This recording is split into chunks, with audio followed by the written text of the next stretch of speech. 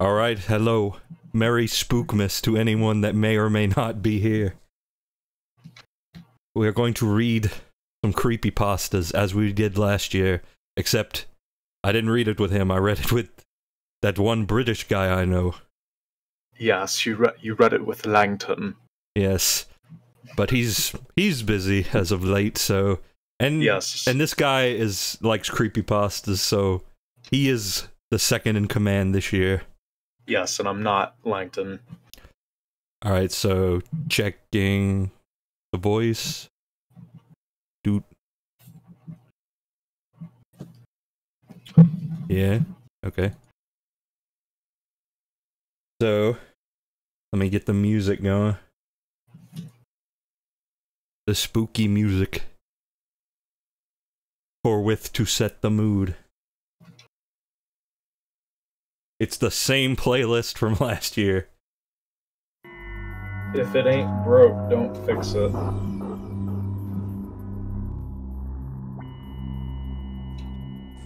Okay, so what shall we start with? Let me check the list.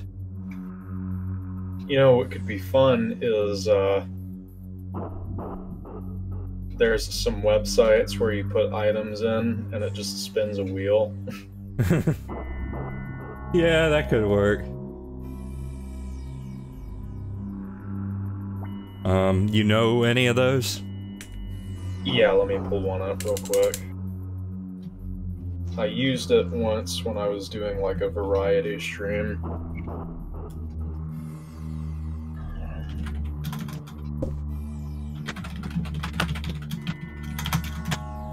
I had it bookmarked. It's perfect.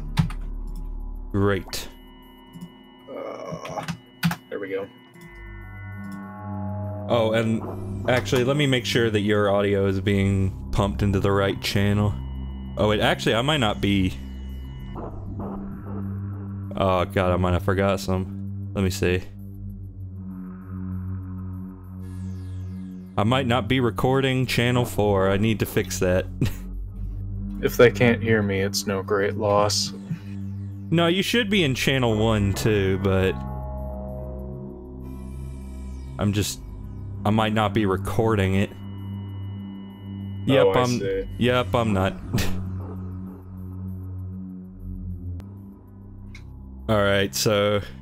if anybody's watching this in the future, I went down because I had to add his audio thing back.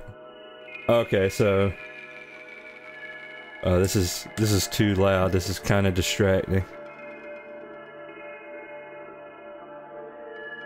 Can I turn this down on my end? I think you can.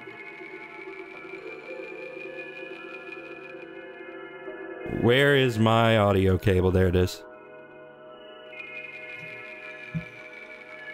Yeah, can't hear myself think. So anyway, let me put this up on the wheel. Let me put this up on the screen.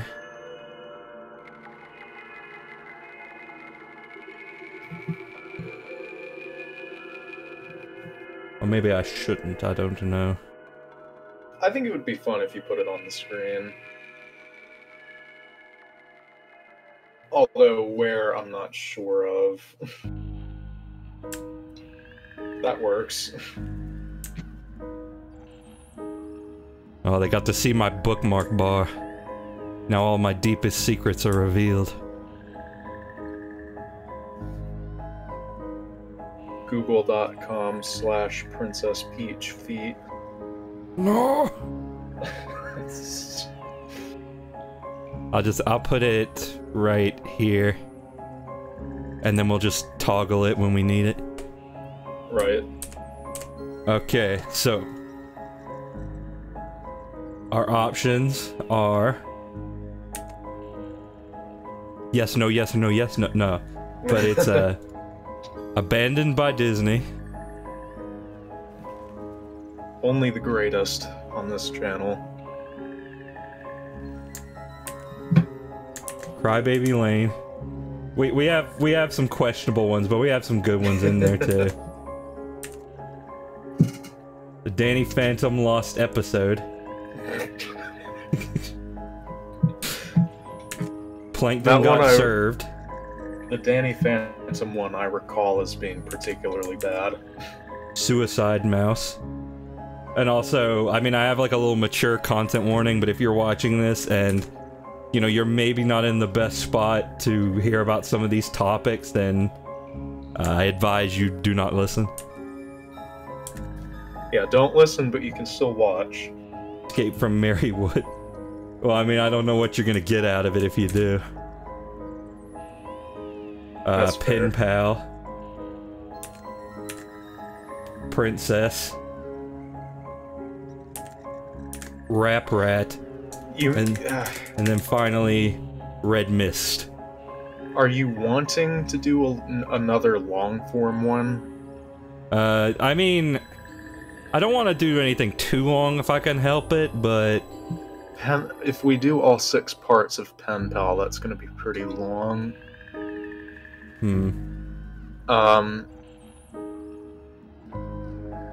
It's not super long, but... Well, you know what, it'll probably be... For now, we'll let fate decide. Right.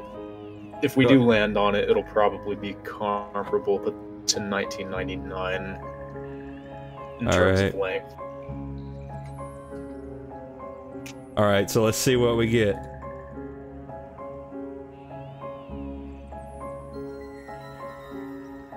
I'm so excited. We got the Danny Phantom Lost episode. Oh, and it cuts off the little thing there, but that's okay. Oh, we're off to a great start. Yeah, we're starting strong tonight. Okay, so let me look it up.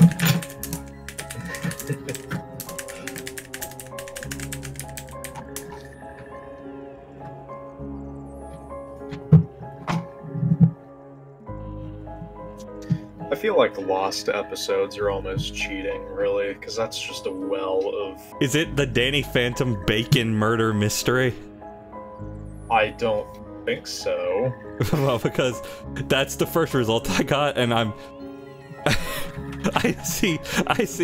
I'm not going to tell you how I found the Lost episode VHS. It's irrelevant. Danny Phantom's disheveled eyes are crying. You want your corn? It was Danny Phantom's dad. Dad Phantom. You're a fucking liar, son.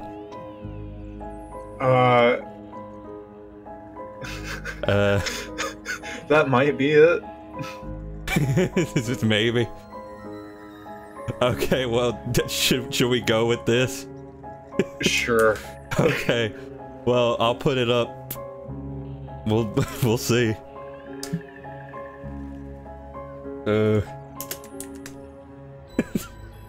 I feel like this has got to be bad on purpose because you don't write a title like that. It probably is. Anyway, I'll read it. I'll read it anyway. I'll do it. In my search, I've also found this, which you can or cannot add to the wheel at your discretion. Oh, I mean, I like the title card. Yeah. The title card kind of sells it, if you ask me. Okay, so we got a new one.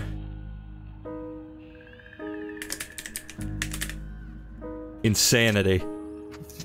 So, I'll remove Danny Phantom from the wheel since it got picked. Right. Alright, so do you have it open? I do not have it open. Yeah, because you're gonna probably want to have it open. Can you send me the link? Oh wait, hang on. My playlist is wrecked. I need to repair it. Oh dear.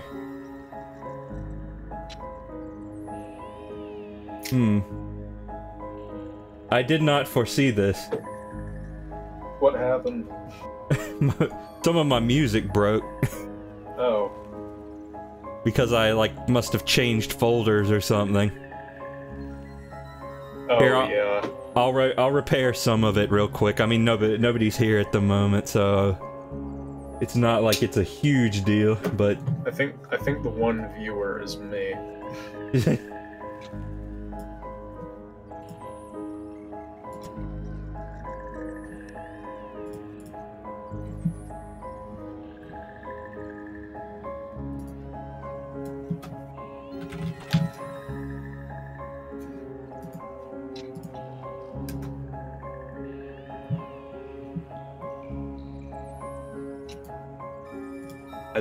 I just pinged Blob, Jazzio, and Ron.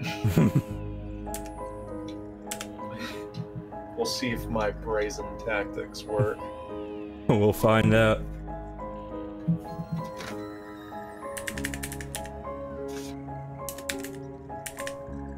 Okay. I don't really have time to fix all of this, but I'll get at least some of it back up. I have a plugin that tries to automatically fix it, but it didn't seem to work. Clearly not.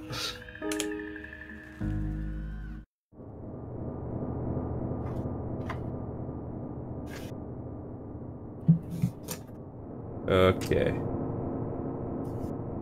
So, let me send you the link. You know, Yes. just in case I need you to read some of it, which I might.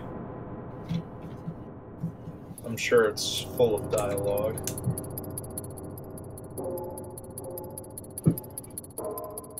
Okay, so, here we go. Danny Phantom, the truth, the light, everything moral, everything spiritual. I don't want to spoil this one, but at the end of this one, I am the ghost. His parents are ghost hunters, and he is the ghost. The twist of this one is that he actually isn't a ghost, but suffers from schizophrenia, and his parents don't love him, nor do they hunt ghosts. They are concerned about his behavior. You have to be what you are. Even if you have the worst story in the world, you are you. Even if no one is listening, even if the world is horrible and nothing is of value, you are you. That's shockingly relevant. Yeah. All the horror of the world is people trying to be something they are not, like me. I started life as a retro game reviewer, and I ended as someone reviewing shows he's never watched. I was too old, the plots were transparent. Well, I mean, yeah, that's one of his powers. Something else, something invisible, something amorphous. Help me! And yeah, I'm not going to tell you how I found the lost episode VHS. It's irrelevant. Danny Phantom's disheveled eyes are crying. You want your corn? It was Danny Phantom's dad. Dad Phantom. You're a fucking liar, son. His father, Father Phantom, kicked him out. Danny Phantom was homeless and a ghost. Danny Phantom thought he was invisible, and thought he would sneak into the fridge to get some bacon. Read that one. You know we can see you, asshole. It was the father, disheveled as all hell, pointing a gun at his son. Touch my bacon and I'll send you back to the Stone Age. And I'm not talking about the Flintstones. He cocked the gun. Not anything related to penises. It's an expression for pulling the hair trigger back, making the murder shot much easier. He was going to murder his son for stealing bacon. Danny Phantom put a pacifier in his mouth and began to lay in a crib and cry. Yeah, this has gotta be bad on purpose. No, it definitely is. I'm gonna feel really bad if it's not, though. He assumed the fetal position and cried tears of sadness, the warmest, most comfortable tears. You're not a ghost, son. His father pointed the gun. But I'm about to make you one. His son reached for the bacon, and his father shot him in the skull. It was disturbing. The animation clipped, and Danny Phantom was shown with a bullet wound in his head, blood pouring down. Though his father started having sex with an American flag, as Danny Phantom lay there, foaming at the mouth. I was an intern for Nickelodeon, obviously. That's who I've always been. You have to be what you are, his father chortled, as the corpse of Danny Phantom was lowered into the soil. It was a funeral, and no one was there because nobody loved Danny Phantom, not even his family.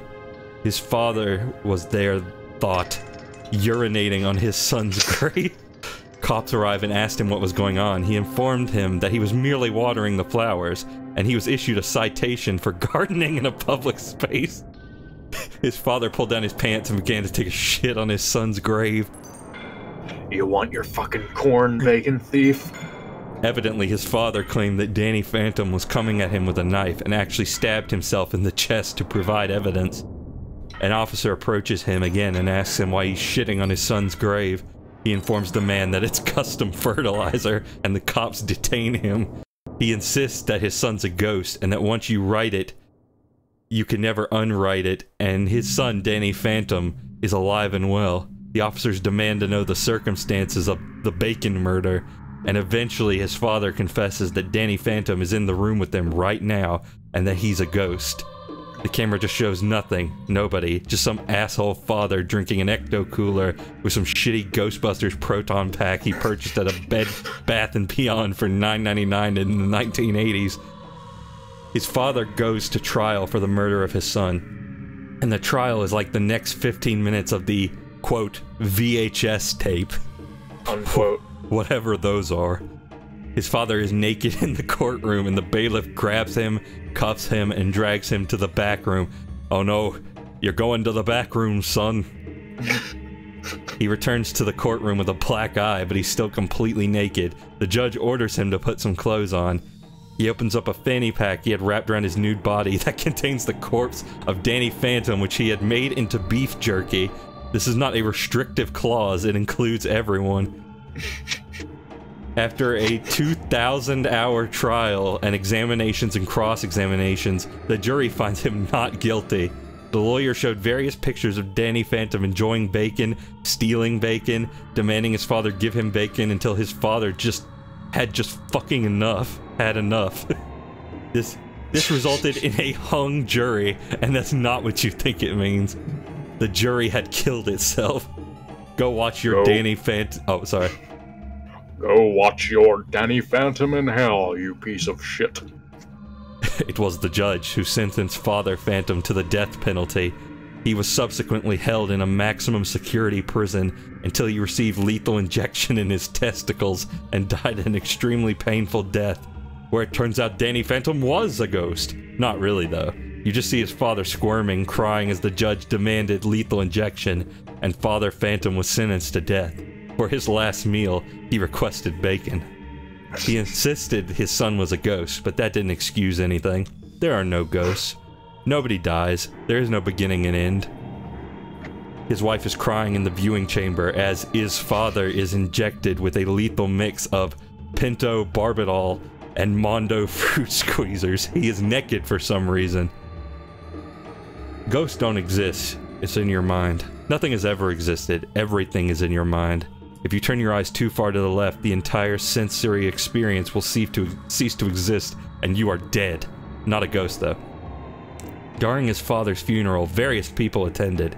Various school bullies who hated Danny Phantom for pretending he was a ghost to hide the fact his brother beat the shit out of him and murdered him over bacon. No, sorry, his bother. I was about to say, Danny Phantom doesn't have a brother. He was giving a stand. He does now. No, he has a bother. Oh, that's true. He's giving a standing ovation by the football club, a club dedicated to football. The pigskin was just... The pigskin, a family pastime of kicking and running and demanding field goals. I thought I saw a ghost in the background the last 30 seconds. I'm sorry, I was just checking the chat. He was giving us... Yeah, I already go with that. I thought I saw a ghost in the background in the last 30 seconds. A ghost? Danny Phantom? No, it was just some discarded dish rags and a pile of shitty newspapers. The newspaper says, fake paranormal father kills son for pretending he is a ghost and stealing bacon. What was most disturbing, and what scared me the most, was the date of the newspaper and the accompanying image. The date was 9/11/2001, and the image was of your parents having sex. Okay, thank you for that. Also, hello, Zeal. Yes. Hello. I'm sorry, I didn't have I had the chat minimized, I couldn't see it. We're off to a great start. Absolutely fabulous. That's the only purposefully bad one that I've suggested. Yeah. Ooh. Anyway, time to pick the next.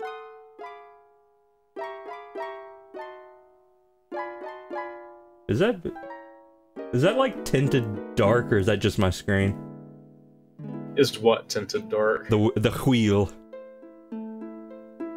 It looks the same to me. Okay. It might just be my screen, I don't know. Okay. Whatever. Who cares?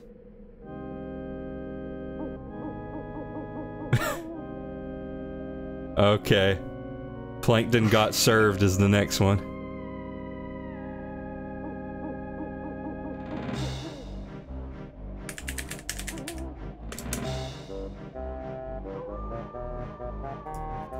And I gotta put the image up.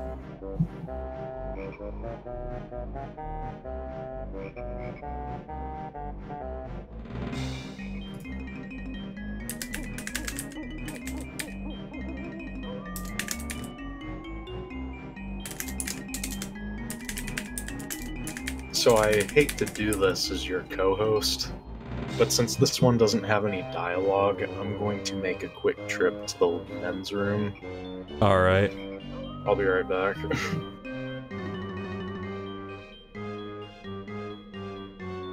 Okay, so let me see here. Put the photo up. There we go. Alright. Let me change the text.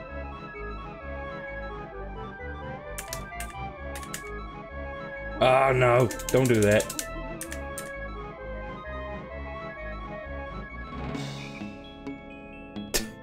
I love editing text.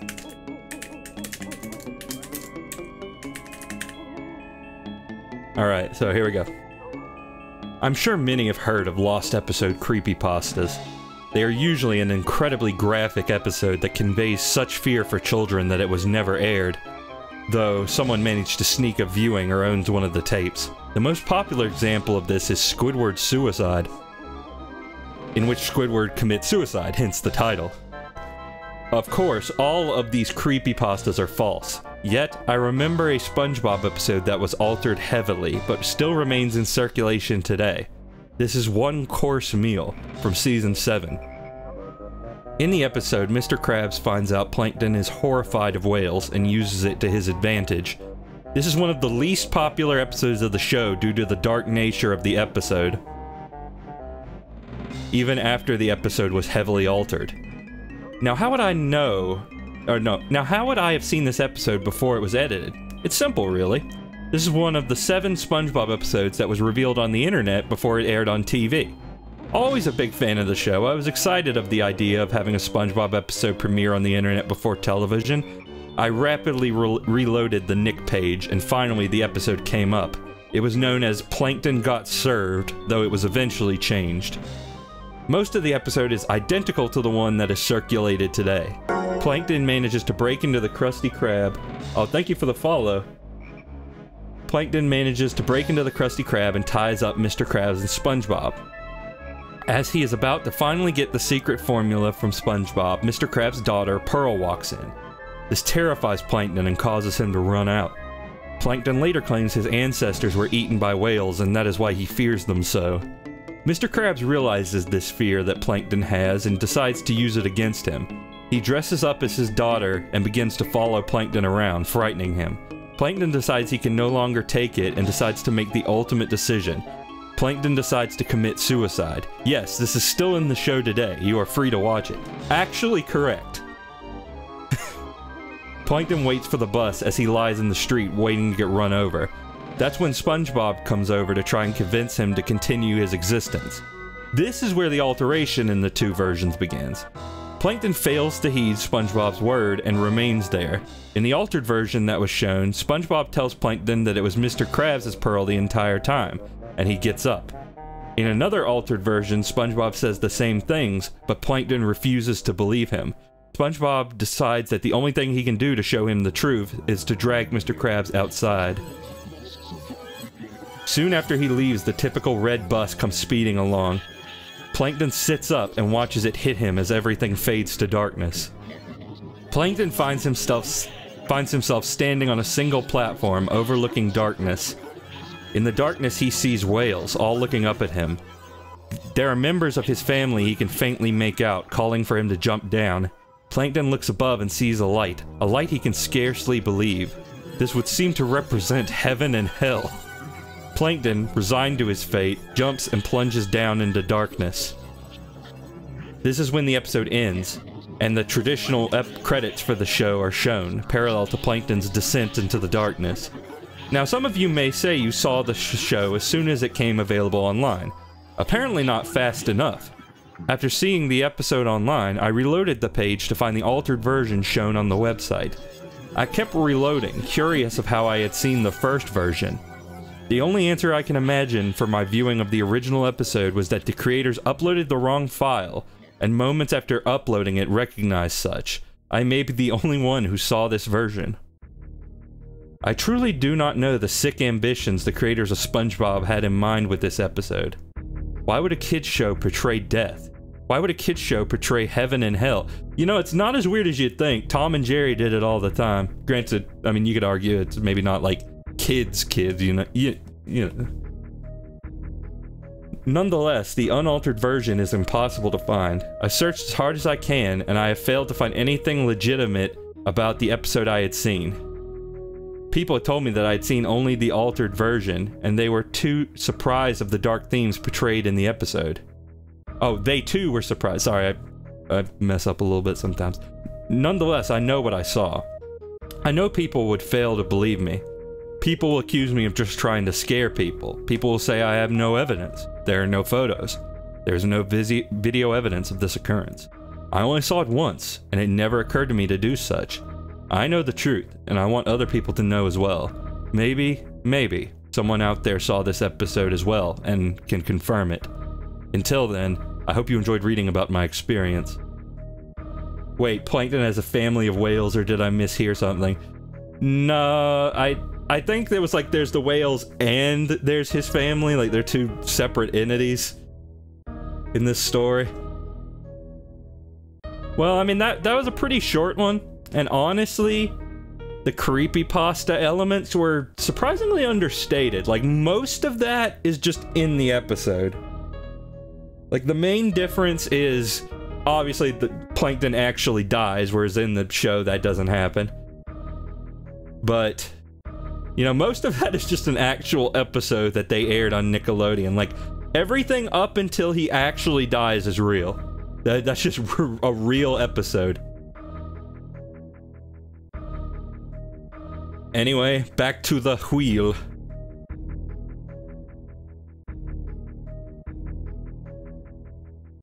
I need to make my chat smaller. My chat's too big.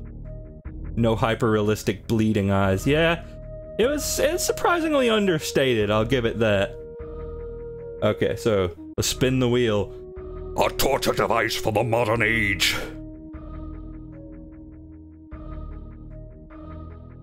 Alright, what do we got? What do we got? Crybaby Lane. Okie doke. Oh. Don't need that no more.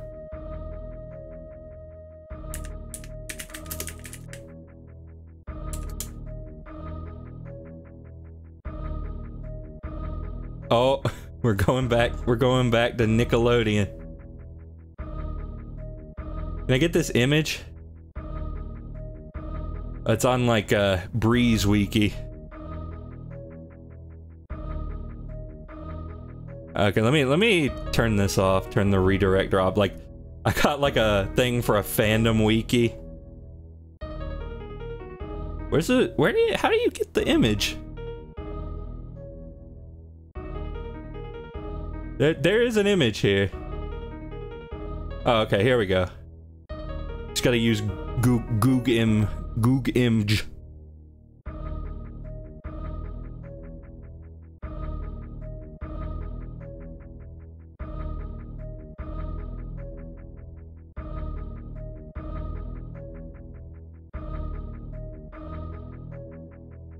There we go.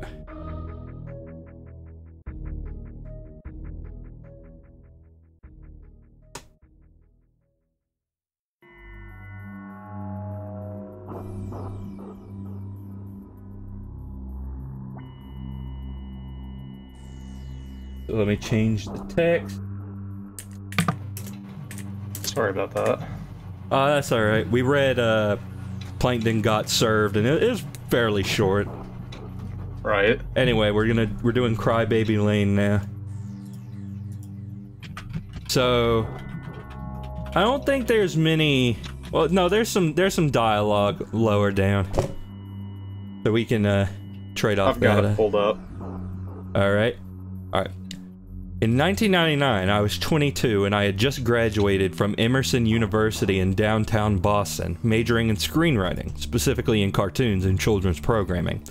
My debt was pretty bad, so when Nickelodeon Studios offered me an internship at the studio in California, I accepted immediately.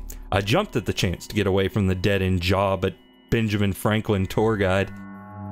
Many of you asked to see Crybaby Lane, but if you want to see the original Crybaby Lane, you never will. Surprising. Even if Nickelodeon somehow consents to releasing it to you, you won't be seeing what was shown on TV, and you sure as fuck won't be seeing the original that... How do you say that? Lauer? I think so. Lauer. What's funny about this one is that they did re-air it at some point. Anyway, continue. I love how many of these are just like, you know, oh, it's a real thing, but you didn't see the real version. Right. Only I saw that. I don't even think Nickelodeon has the original cut of the movie anymore. And if they do, it's in only backup copies. If the backup copies exist, they must be locked away in some vault along with all the deleted episodes of Ren and Stimpy and the never-before-mentioned episodes of SpongeBob SquarePants. You know, just throw it in there with Squidward's suicide and Stimpy gouges his own eyes out. Granted, he did that on the show normally, I'm sure. That's not that's not a creepypasta, that just happened. Honestly, nothing you could come up with for a creepypasta would be as weird as what was actually on Ren and Stimpy. Like Ren pulls out his own nerve endings at one point. Like you can't top that.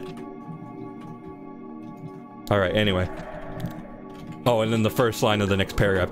Anyway, I was hired in 1999 and immediately I was put on a creative production team for the movie Crybaby Lane. It would be almost a year before the movie was due to be broadcast. All in all, it was a pretty low effort kind of thing. There were only 4 people in the creative team and I was the only steady one. Lauer would replace them on a whim. He said it was to keep it fresh. I thought it was because he was hiding something. And I was right. We had little over a year to make a made-for-TV movie. Not just to write it and cast it, but to film it and get it edited. Lauer didn't work fast at all. After the first 3 weeks, we only had ideas for the first 15 minutes of an 85-minute movie. Lauer, even at this point, was a weirdo. He was tall and lanky, and he carried himself awkwardly. He stuttered when he taught, and sometimes, when you were hunched over a piece of paper during those endless brainstorming sessions, you'd look up and you'd catch him staring at you, smiling. He'd look away when you caught his eye, and I guess that was the creepiest part. He always looked like he had something to hide. The brainstorm sessions, at first, were alright. We got the premise of it down pat. 2 brothers unleash a demon and they get into mischief trying to get everything back to normal. Not exactly daytime Emmy stuff, but you know, it was an alright start. I thought the movie should be goofy and spooky, kinda like a Courage the Cowardly Dog kinda deal. As if Courage the Cowardly Dog was not the most terrifying thing you could possibly show to a child. Anyway. Right. Return the slap. However, from the very beginning... However, from the very beginning, Lauer made it clear that he wanted the film to be as scary as possible. He didn't want it to be cheap thrills with a good, wholesome ending. He wanted to push it farther than Are You Afraid of the Dark ever dreamed of. And I guess he did. It was about 3 weeks into production when I first noticed something. Lauer had the absolute power of persuasion over everyone else in the creative production team. No one fought him, and by the 3rd week, he was already suggesting some morbid things. I remember he said he wanted the little brother to die halfway through the movie, getting hit with a dump truck. I immediately shot it down. I was the only one who said anything, and it stayed that way until I left the studio entirely and never came back. At first, cannibalism and other fucked up shit was kept to jokes and tasteless comments, but as time went on, it became more and more overt. I'd give him an idea, which most of the time he would end up using, like, how about the movie starts with a morbid undertaker who reads them stories, to which he'd reply, yeah, and then he could cut them up into little pieces and force-feed them to his dog. He made those jokes a few times in the early stages, then he got serious. He'd stand up like he was Jesus or something, clear his throat loudly, and proclaim his idea. I'd be the only one to shoot it down. Every fucking time. One day near the end of our brainstorming sessions, Lauer cleared his voice and stood up.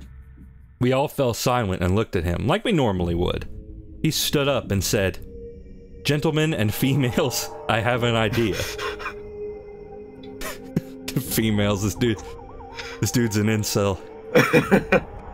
I remember what he did. He paused and looked right at me, and as he said, "The story will revolve around the legend of a pair of Siamese twins. Have you ever heard of the Donner Party?" Everyone nodded except for me. I didn't like where the conversation was going. "They ate themselves when it got cold. They ate each other." Everyone nodded again. I closed my eyes. What would Siamese twins do if they had nothing to eat?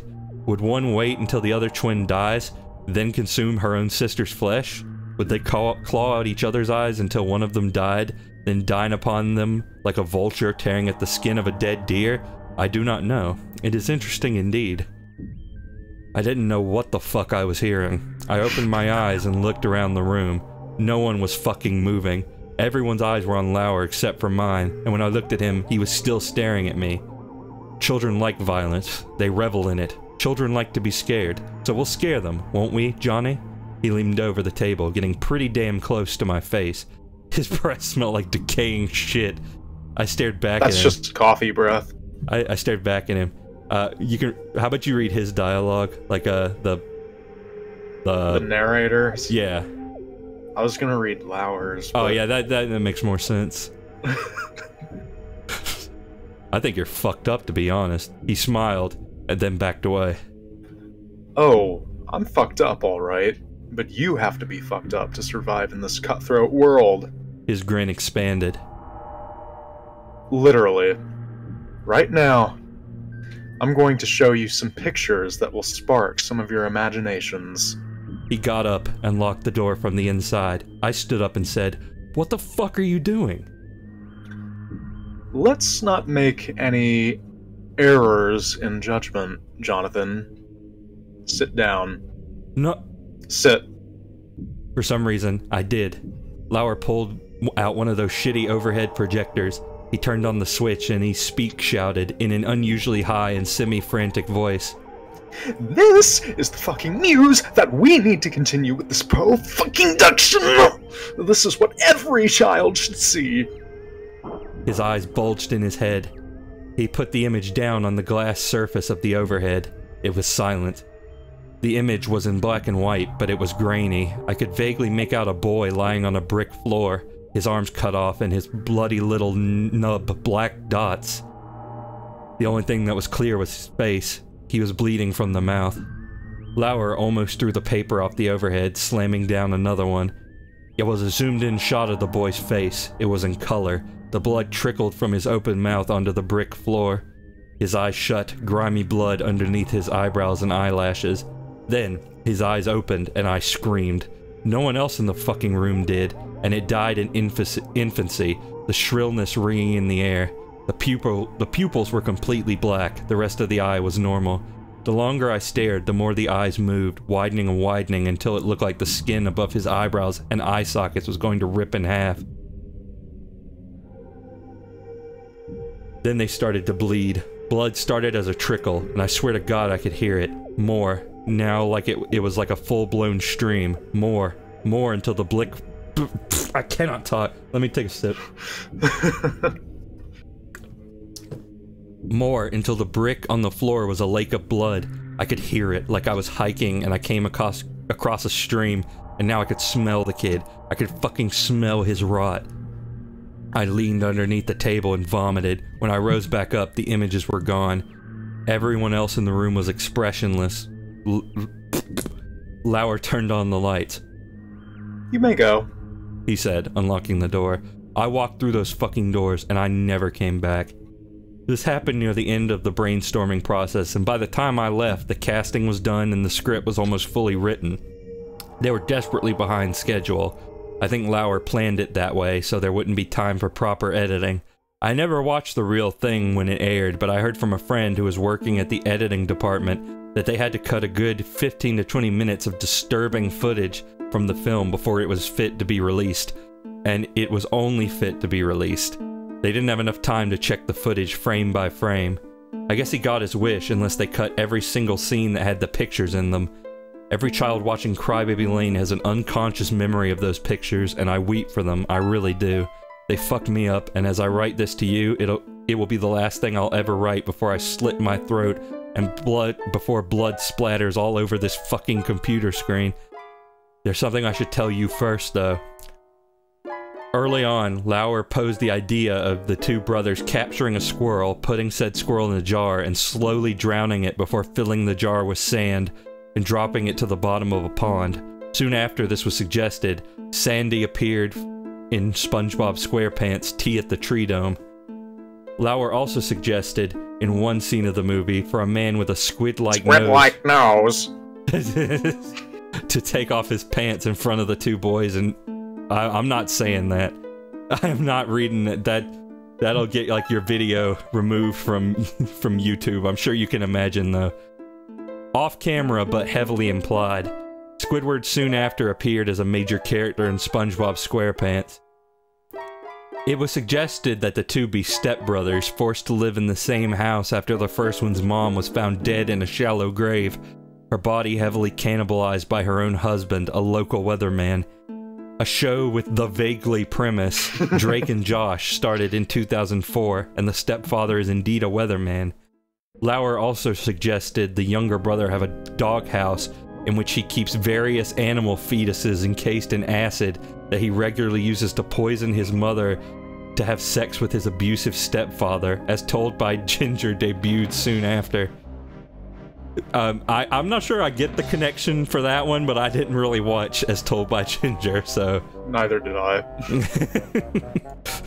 Just two unrelated facts, it turns out. I just felt like mentioning it. A man who captures the souls of children in a vacuum cleaner and sends them to Hades, Danny Phantom. A robot who goes insane on the two brothers, kills one of them, wears his skin, pretending to be the dead brother at high school, My Life as a Teenage Robot. The list goes on and on. Nickelodeon knows, and they're continuing the legacy of Lauer, sometimes subtly, and sometimes overtly. And there's nothing you and I can do about it. Do you want to see it? You got it. There's a video here, but I'm kinda not sure I should play it. It's the full movie. Oh, it's the full movie? Yeah. Oh. Well, then now I'm especially not sure I should play it. Okay, well, that one was something. It had a lot of cursing in it, I'll tell you that much. A lot of stuff was in that one. Some spicy content. Yep. Oh, no, that's not the right tab. Did we lose, Shaded Zeal? We might have.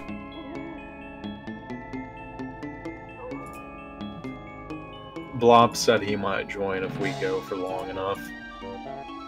Oh, Princess. Now oh, did you see the other two I sent? No, I didn't. It was, Oh yeah, I was honestly thinking about putting Dead Bart on there. I don't think I did that one last year. I don't believe so. The strangest security tape I've ever seen is also interesting. Okay, well I added it. But first, whatever we don't get to, we can do next year. Yeah. Or we can do a sequel stream on the 31st, and then really nobody will show up. Okay, so I was a little bit afraid that I wouldn't find this one, because I know there's another creepypasta that has to do with a princess, like a more literal princess, but no, I found it, okay. I'm proud of you. Thanks. Okay, so let me send it your way. Was there dialogue? I don't know, but let me see. If there is, okay, there's a bit of it. Okay.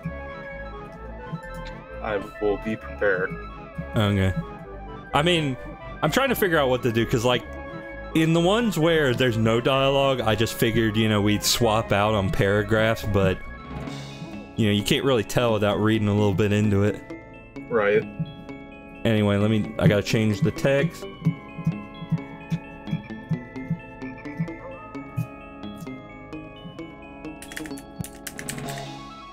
Alright. Did I send it to you? Yeah, I did, okay. Ever wondered if things can just be born evil? In this enlightened age of ours, concepts like good and evil are often painted as outmoded, archaic even. According to modern thought, people, animals too obviously, are simply products of their environment and no more responsible for their actions than a twig in the stream. But I know better. Some things are just born bad. About 10 years ago, we had a German Shepherd named Duchess that had a litter of puppies, 7 in all. 6 looked like any other shepherd you've ever seen. The 7th was a snowy white. Not a true albino, just white-furred with a black nose and blue eyes. There was never any doubt about which one we were keeping out of that litter. We named her Princess. Before the end of 6 months, any plans we had about giving away or selling the others became a moot point, as all of the others were dead. We'd just find them at a rate of about 1 per month. Not mangled or anything, just dead as if they'd died in their sleep. At first, we thought maybe their mother... Mudder.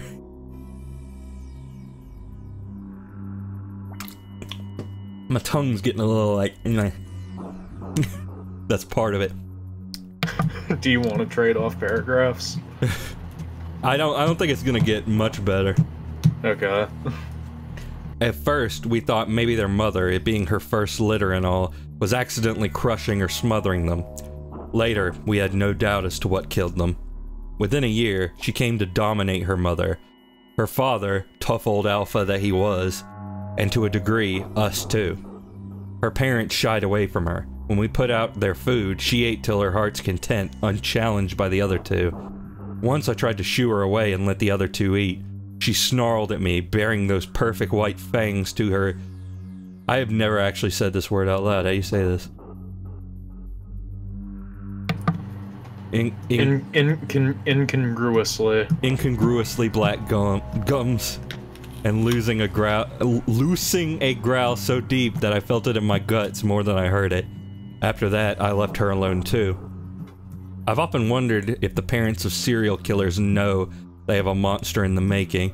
I mean, sure, some of them are to blame for how their kids turn out. Products of fucked up households with systematic abuse of all possible flavors. But then there are ones that seem to be true aberrations. It's those families I'm curious about. Do they smile and laugh and pretend that everything's fine? I know that we sure did. We downplayed the weirdness around Princess. Tried to rationalize her behavior. The bizarre things she'd do, like killing rabbits and leaving them hung up in the bushes behind our house. Some dogs do that to show they... Oh, no, actually, you should read that. Some dogs do that to show they love you. Cats, too. My father would say. To them, it's just bringing you food. To me, it looked like she was taunting us. Just like the puppies years earlier, not one of those rabbits ever had a mark on it. Princess, just like her mom and dad, was well looked after and never hurt for a meal, so it wasn't as if she were hunting for food. Her innumerable kills were always untouched. No, the only thing I ever saw her eat was a kitten. We had some feral cats in the woods around our house, and one mama cat had a litter in our tool shed. Feral is really stretching it. Most of them were tame enough to be petted, this mama among them. I returned home from school one day and headed back around to look in on them. The door to the shed was open, and inside I found Princess, her jaws pink from her feast. As she devoured that last kitten, her beautiful blue eyes never left mine. The mama we found displayed on what I'd come to think of as the rabbit bush. The tipping point came that same year when we found her sire dead. He was the best dog we'd ever had, that we will ever have. We woke one Saturday morning to find him in the backyard lying dead without a mark, like so many rabbits before him. I can count the number of times I ever saw my father cry on one hand. This was one of them. That was also how we found out how she killed so cleanly. She strangled her prey, like a jaguar. The fur at her father's neck was still wet with her saliva. We spent that morning burying that good old faithful dog, and then he sent me and my mom away on some pretense. No words were spoken, but there was no doubt about what he intended to do. There's not as much dialogue as I thought. You want to switch off? Sure. Okay, you read this next one. Are we just gonna alternate? Yeah. Okay. I'm sure that there are some of you reading this that will find the notion of putting an animal down to be abominable. I was gonna say abdominal. Yeah. I'm sure that there are some of you reading this that will find the notion of putting an animal down to be abominable. But what other options did he have, really? Take her to an animal shelter?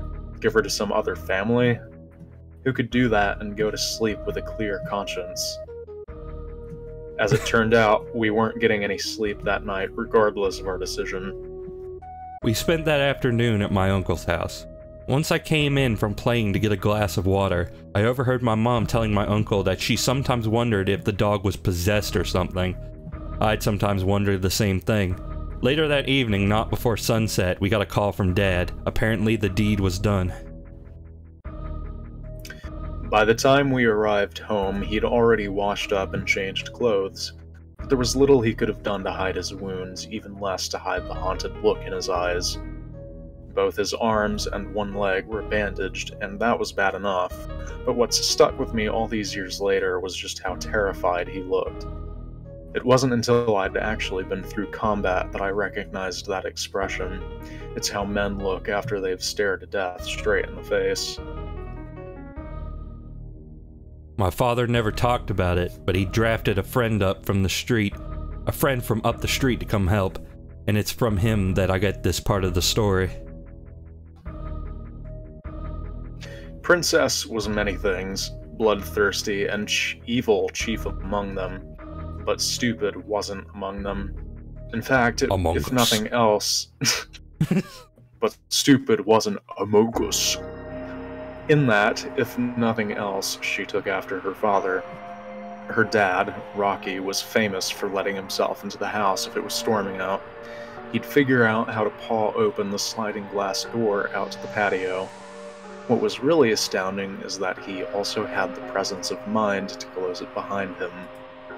Not being stupid, she knew something was up and made herself scarce, disappearing into the woods. Dad, not wanting to put this off and being in full-on revenge mode, called his friend from down the road and filled him in, so off on the hunt the two of them went. In his own words, she was laying for us. Sorry. If it sounds absurd to say that Princess lay in ambush, then I've failed at conveying just how wrong everything about her truly was.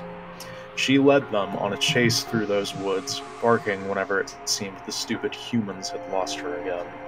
Then, she laid up beneath an overhang on the creek bank just where the path crossed it and waited. She was on my father the instant he stepped down the creek, grabbing his leg and making him fall headfirst into the water. Then she went straight for his throat. My dad had already lost his rifle at that point, and he grabbed her with both hands to try and fend her off, wrestling with 115 pounds of teeth, claws, and muscle in 1.5 feet of water, Princess savaging his arms all the while. At some point, he managed to work his legs up between him and the dog and kick her away from him, providing his friend with a clean shot, which he took, catching Princess through the chest. He put a second round through her head, point blank. He then helped my dad back home and to the emergency room, telling him he'd go back to see after Princess once they got home. She can rot where she is, was all my dad had to say on that subject.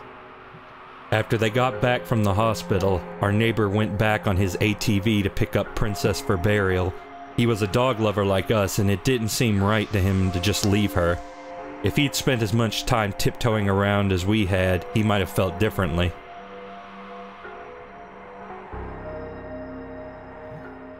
She flat wasn't there, he said. No blood trail, nothing. He also said that, after he'd been there poking around for a few minutes, he noticed something else strange. No birds. It was dead quiet the way the woods sometimes get right before a bad storm blows in. Wisely, he got right the hell out of there. There was a storm coming, all right.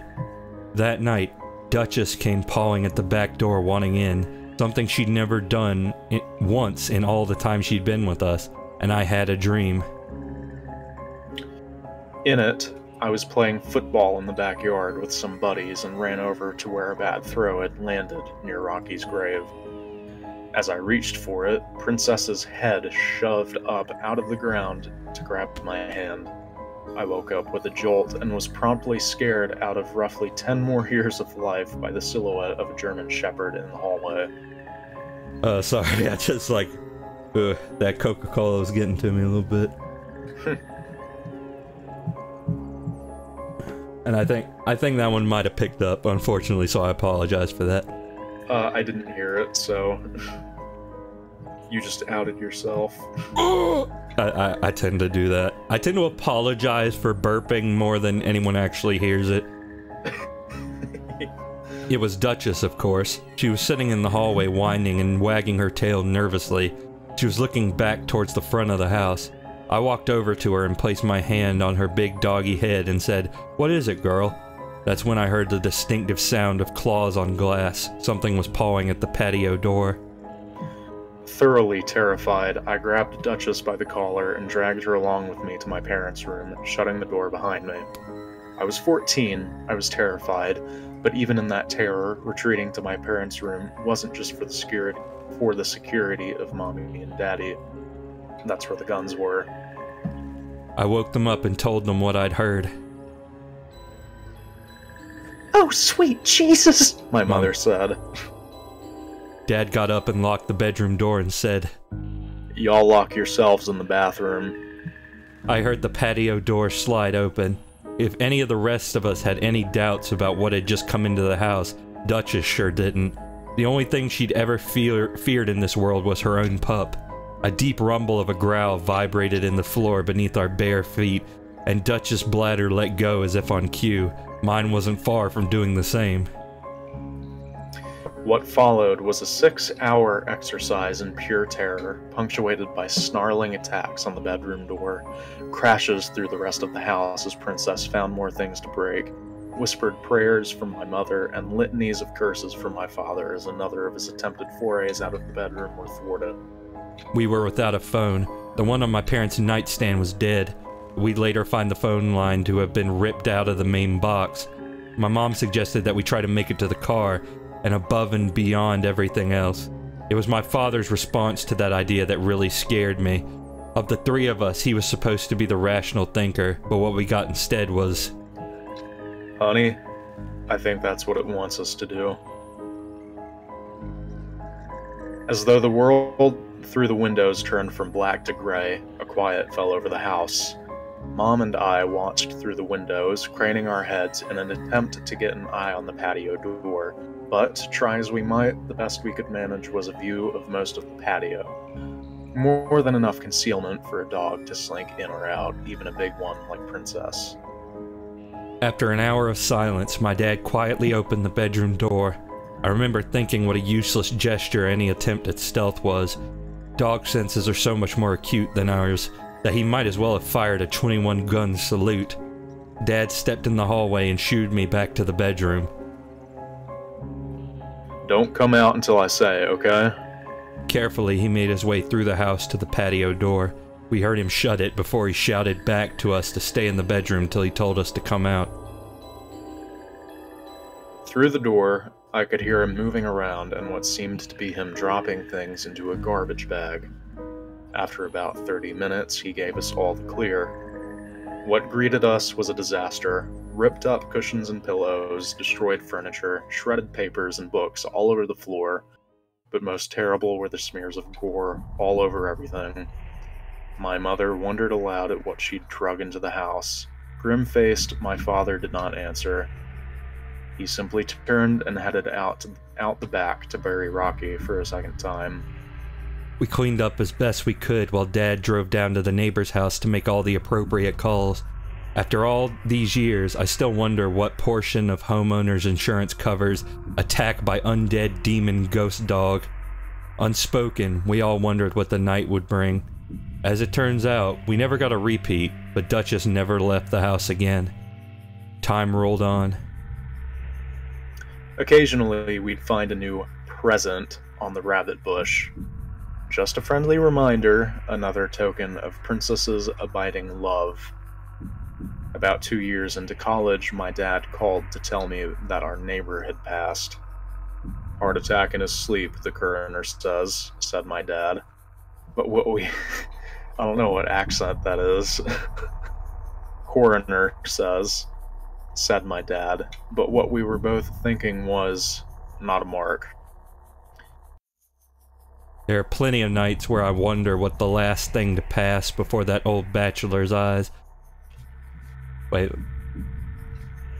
Oh, what the last thing to pass was... The last thing was to pass before that old bachelor's eyes. I can guarantee you it stared right back. I've seen firsthand how it feeds. Not long after that, my folks put the house up for sale. I sort of acted as the go-between on that deal. About a week after the new owners moved in, I received a call from the man of the house. He wanted to know if we'd left any pets behind when we moved. Already fearing the answer, I asked him why he asked. Oh, me and the kids keep seeing this white shepherd in the woods. Pretty. Pretty.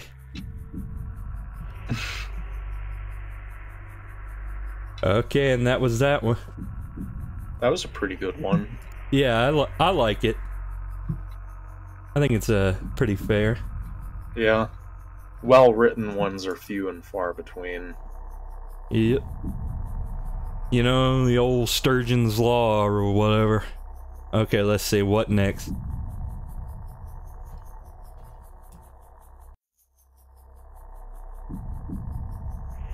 Oh, it's Red Mist time. Oh boy. Certainly not at all redundant.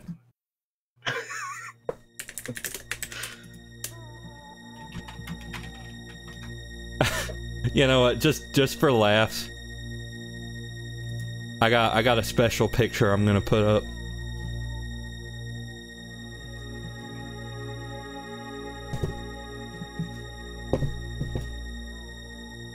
The one from the show. Okay, so let me see.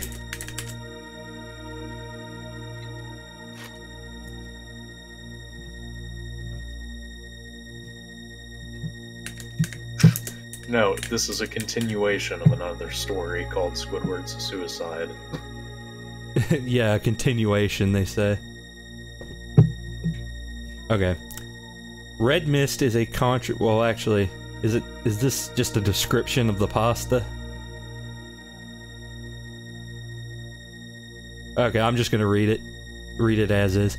Red Mist is a controversial, real-life bootleg tape featuring an unaired episode of the popular Nickelodeon series SpongeBob SquarePants. Like the long-lost, yet recently discovered Suicide Mouse tape, Red Mist was purportedly created by a now-imprisoned Scottish animator for the series. Let me out!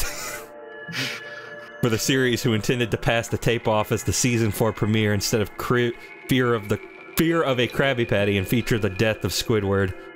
I didn't do anything! I didn't do it! And even if I did, it's legal! Red Mist begins with Squidward preparing to practice his clarinet in his room as SpongeBob and Patrick play merrily outside. Squidward wraps his mouth around the clarinet and is only able to play one note before being interrupted by someone knocking on the door. Oh, let me read the dialogue in this one. I have a good, let me read the dialogue that's coming up. Okay. Oh, I see. Okay. He walks down and opens the door and discovers that a traveling salesman is at his door. The salesman, a Scottish fish, asks if he could have a moment of Squidward's time. Squidward tells him that he isn't interested and slams the door in the man's face, walking back to his room. The salesman begins knocking again, and Squidward again opens the door angrily. The salesman, looking very upset, tells Squidward that the Red Mist is coming!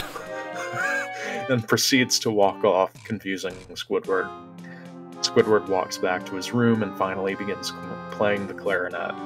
After performing several off-key notes, SpongeBob and Patrick begin laughing outside, interrupting Squidward yet again. You should know, I think I peaked my mic 4 times doing that.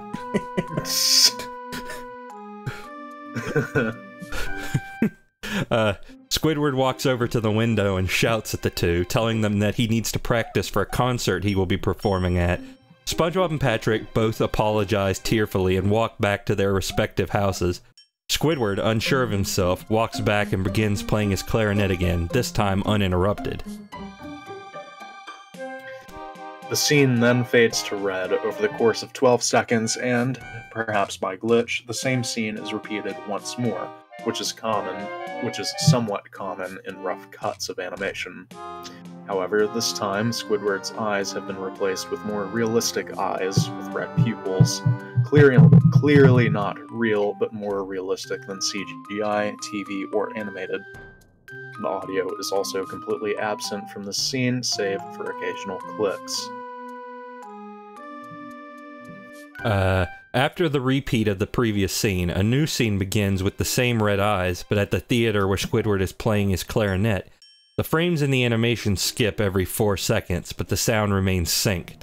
After an unruly performance of a song he dubbed Red Mist, SpongeBob and Patrick are seen in the crowd booing Squidward, very uncommon for them. The scene pans to reveal the same Scottish salesman next to them, also booing.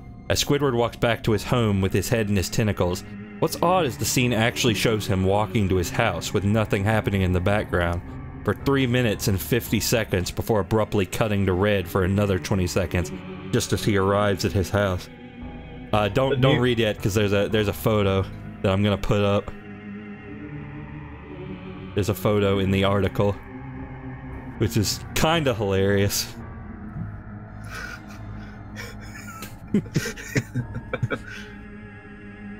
Okay. A new scene appears, back to the original cartoon eyes, with Squidward sitting in a chair in his room that night, with a blank look on his face for roughly 30 seconds before starting to sob softly. Again, the audio is completely missing for most of the scene until the sobbing begins. This is when the sound of a slight breeze through a forest can be heard in the background. It also begins mildly zooming in on Squidward's face, only noticeable if you compare 10 seconds of frames side by side. The sound of him sobbing can suddenly be heard very loudly and severe as the screen twitches in on itself briefly. The salesman laughing,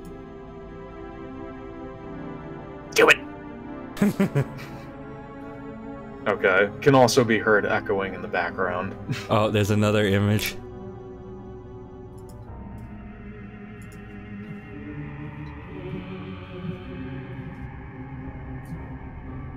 After another 30 seconds, the screen blurs and twitches violently and as a single frame flashes over the screen. Upon pausing it exactly on the frame, the viewer can see a real-life photo of a deceased 6-year-old boy laying in the forest in his underwear, whose face has been mangled, eye has been popped, and stomach cut open with entrails laying beside him. Next to him, the shadow of the photographer is clearly visible, with part of the photographer's hand appearing to the right of the screen. Okay, so I thought this was cut out of Red Mist, but I guess this part's still here, but the whole, like, you know, the whole, what's the term for it? The meta. The meta, but it's like a something piece, I feel like. The viewing port? I don't know. Like the interns. Yeah, if I remember what the word. Protagonist. Yeah, if the word I'm looking for comes to me, I'll let you know. Okay. After this photograph is seen, it cuts back to Squidward sobbing, much louder than before, with what appears to be blood running from his eyes instead of tears, and the sound of the salesman still heard. The sound of the wind in the forest is also played at a much louder volume, but now with the sound of branches snapping and the screams of a young boy heard. After 20 more seconds, another single frame appears, this time, of an 8-year-old girl in the forest laying on her stomach in a pool of blood, with her back cut open and entrails piled on top. The shadow of the photographer is also visible. The scene reverts back to Squidward, now with the same realistic red eyes from before, completely silent and no longer sobbing. The sound of the forest can no longer be heard. Another 3 seconds later and it cuts back to the sobbing, this time piercing loud and with the sound of the forest heard. The screams of both a young boy and a young girl can be heard mixed together as the song Amazing Grace plays on both the clarinet and the bagpipes. During this... I forgot how it goes. Oh. Over the course of the 7 frames, the hand of the photographer reaches in and grabs the boy's entrails as his remaining eye focuses on the man's hand and even blinks once. It cuts back to Squidward again, this time staring at the viewer as the sound of the salesman echoes. Do what? And... The red mist is coming! repeatedly. After 40 The red mist is coming! The red mist is coming, boy! After 40 seconds of this, the camera quickly pans out to reveal Squidward holding a realistic gun, looking as though it were photoshopped into the scene. Squidward lifts the barrel into his mouth and fires, with blood shooting out from his head. On November 7th, 2004, after the initial animation of the storyboards were completed in Fife, Scotland, I don't know. The tape was delivered to the lead animators and sound editors at Paramount Pictures in Hollywood, California, during the middle of the night. The tape was taken into the editing room where it was watched by said animators and editors, as well as 2 16-year-old interns. The tape, which was supposed to feature the rough cut of the Season 4 premiere Fear of a Krabby Patty, instead began with a title card using the name Squidward's Suicide. While thrown off at first, the animators continued watching, discovering the tape had been heavily tampered with as some kind of dark joke. As a result, 4 animators, Barry O'Neill, Grant Kirkland Jr., Alyssa Simpson, and Jack Gallistan were sent to the hospital while 1 editor retired, Fernando de la Pina, and 1 intern, Jackie McMullen, committing suicide. The tape was then sent to the police, who determined that it had been made by Andrew Skinner, a disgruntled... delightfully devilish. A disgruntled animator from Fife, Scotland, who, as a result, has since been charged with 9 counts of murder, including the murder of the 2 children seen in the tape. Oddly enough, after going through the data on the VHS, police discovered that the last edit to the tape had been made exactly 24 seconds before it was watched by the SpongeBob staff. How do you tell that on a VHS tape? I don't know. Okay. 1 copy of the tape was made, before the police confiscated the original, by Chaz Agnew, the writer of this article and the sole surviving intern from that same night. Agnew has made various attempts to distribute copies of Skinner's tape, and hopes to secure clearance rights to release it on several auction websites soon. He is going to release it as an NFT. Yes. That's the update. No. Update. A Sony Betamax tape, also marked Red Mist, was discovered in a warehouse in mid-eastern Canada on August 12, 2016. It was found by Marcus Andrews, who then reported it to Nickelodeon. The tape was also brought in to Chaz Agnew. Oh, is it Agnew? Oh, above it's written as Agnew. The tape was also brought in to Chaz Agnew, the intern who wrote the account from Squidward's suicide. Just to clarify, he didn't mess up. It actually is written as Angu later in the story. They had to hunt for a beta VCR in decent condition, but they were able to find one at a nearby Goodwill. When the tape was watched, it was in poor condition. The tape was then cleaned for a few hours, and the quality vastly improved, although still quite low for a beta, which was supposed to be better than any other videotape at the time. The tape fit exactly to the reported contents. And then there's a video. Should I play it? That's up to you. Yeah, alright. The red mist is coming. The red mist. I completely forgot the detail of him being Scottish. That just...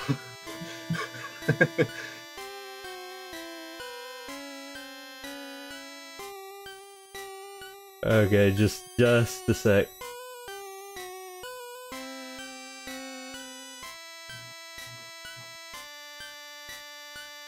I gotta set this up properly so I can actually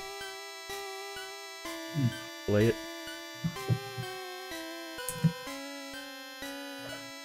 Okay, does this work? Oh no, that's just the whole page.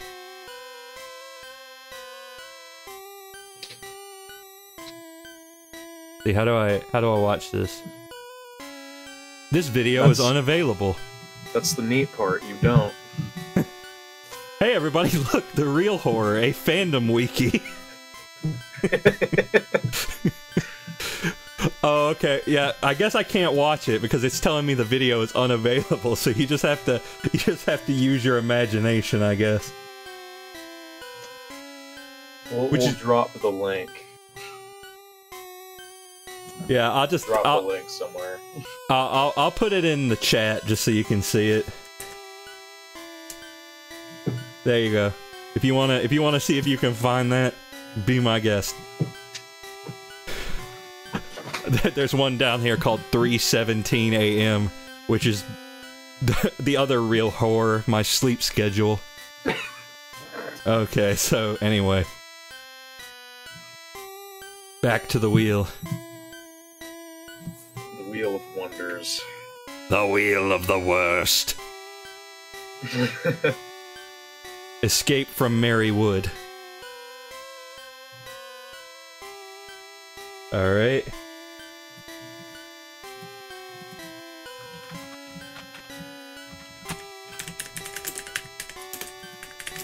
From what I remember, there's not any dialogue, so we can probably just alternate.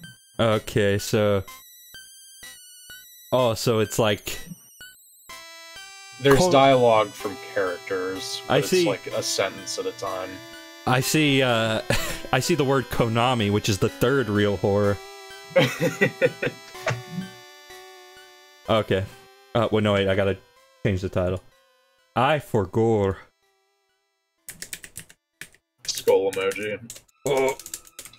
No, don't type a bracket.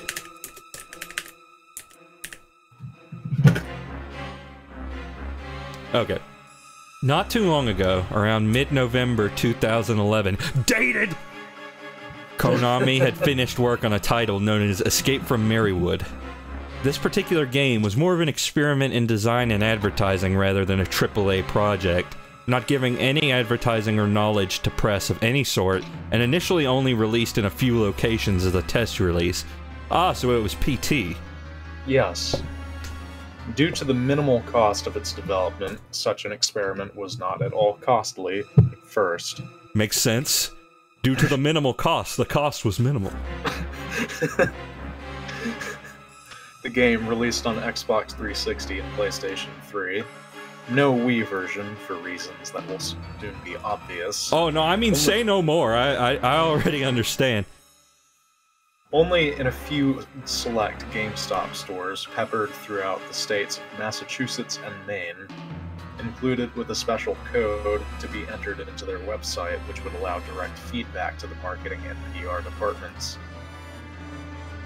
The experiment was an overwhelming failure out of the feedback given. Approximately 98% of the people who bought it and finished it were extremely negative, and in some cases violently angry. Yeah, that sounds about right too. I don't know what's creepy about this so far. As damage control, the game was pulled from shelves, a complete product recall issued that would return the customers' money at double retail price, as well as hefty donations given to the stores and employees to keep quiet about it. The game stricken from any records, and those involved in its development were even given bribes or threats of termination as a gag order. Of course, any attempts to ask Konami about the game will just get you denials and sent across phone trees until you give up. That's why I'm the one willing to talk about the game. I never gave up my copy for the recall, and thus have not received any sort of silencing bribe, leaving me free to speak as I wish. Feedback on the game's content notwithstanding, the marketing for Escape from Marywood was absolutely brilliant, being that there was none at all. Not a word of it had ever reached me before finding it sitting on the shelves of my local GameStop. What caught my eye, though, more than anything, was the box art, which looked like a chalkboard with a scribble of a weird, human-like creature on it, like a jointed stick figure, though one arm was bloated and claw-like. The creature was the only thing on the box, not even a title across the top, nor on the spine. Hell, the price tag hadn't even been put on it. Curiosity gripped me like a vice, not knowing what the game was about, or even called, sent me to the counter with it in hand, forking over my $60 and jetting home as fast as possible. Starting up the game would be the standard affair, Konami logo and all that, leading to a rather nice menu screen keeping the chalkboard motif that was on the cover. There aren't that many options to choose from, being a single-player only game.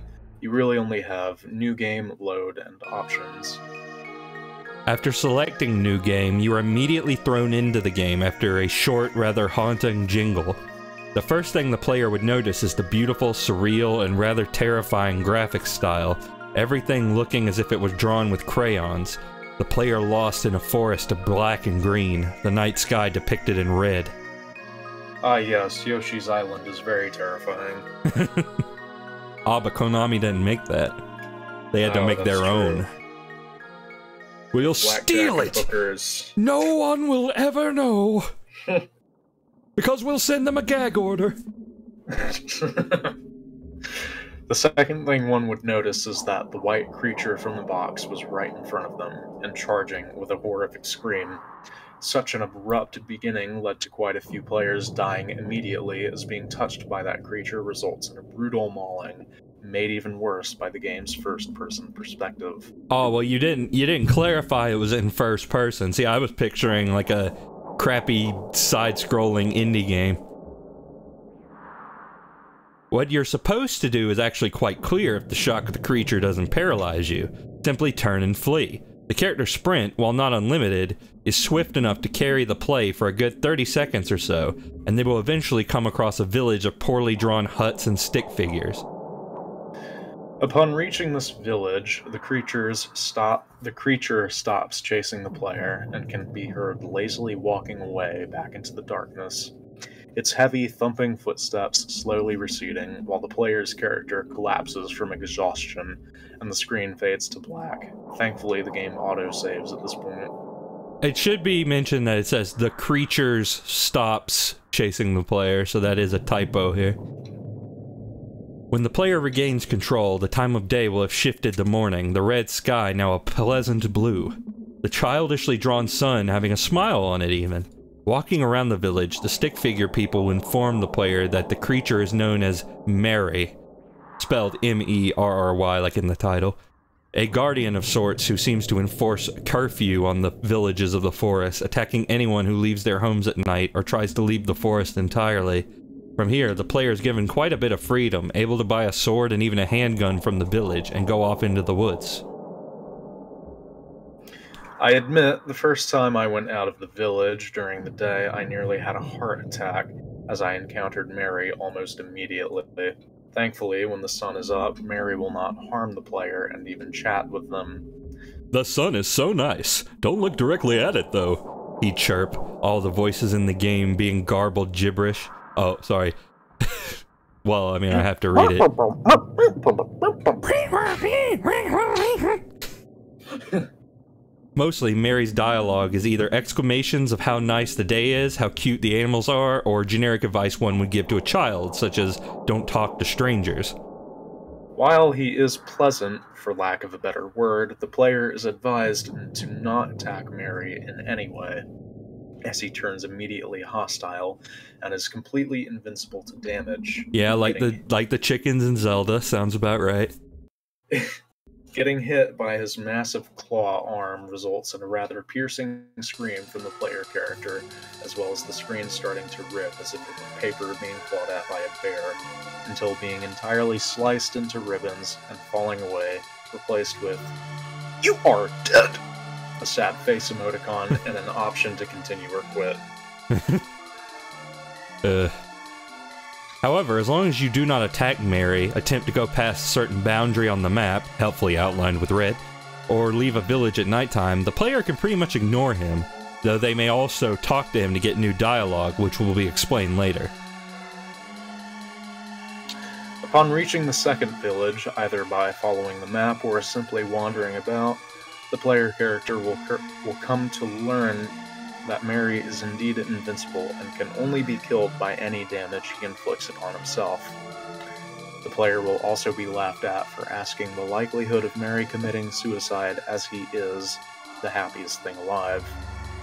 In case that last sentence didn't hit you like the brick it is, let me spell it out for you. The objective of this game is to escape the woods by finding a way to make the happiest thing alive kill itself.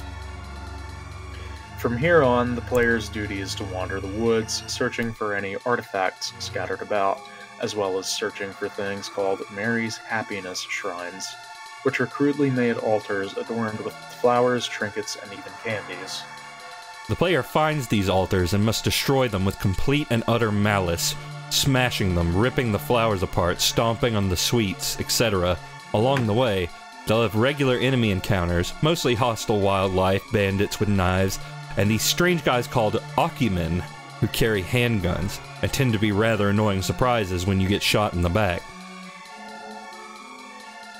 In addition to breaking these altars, the player is encouraged to observe Mary, see which animals he's taking a liking to, or which items he seems fond of, and either killing/destroying them while he's in the way, or finding a way to do so right in front of him without being seen.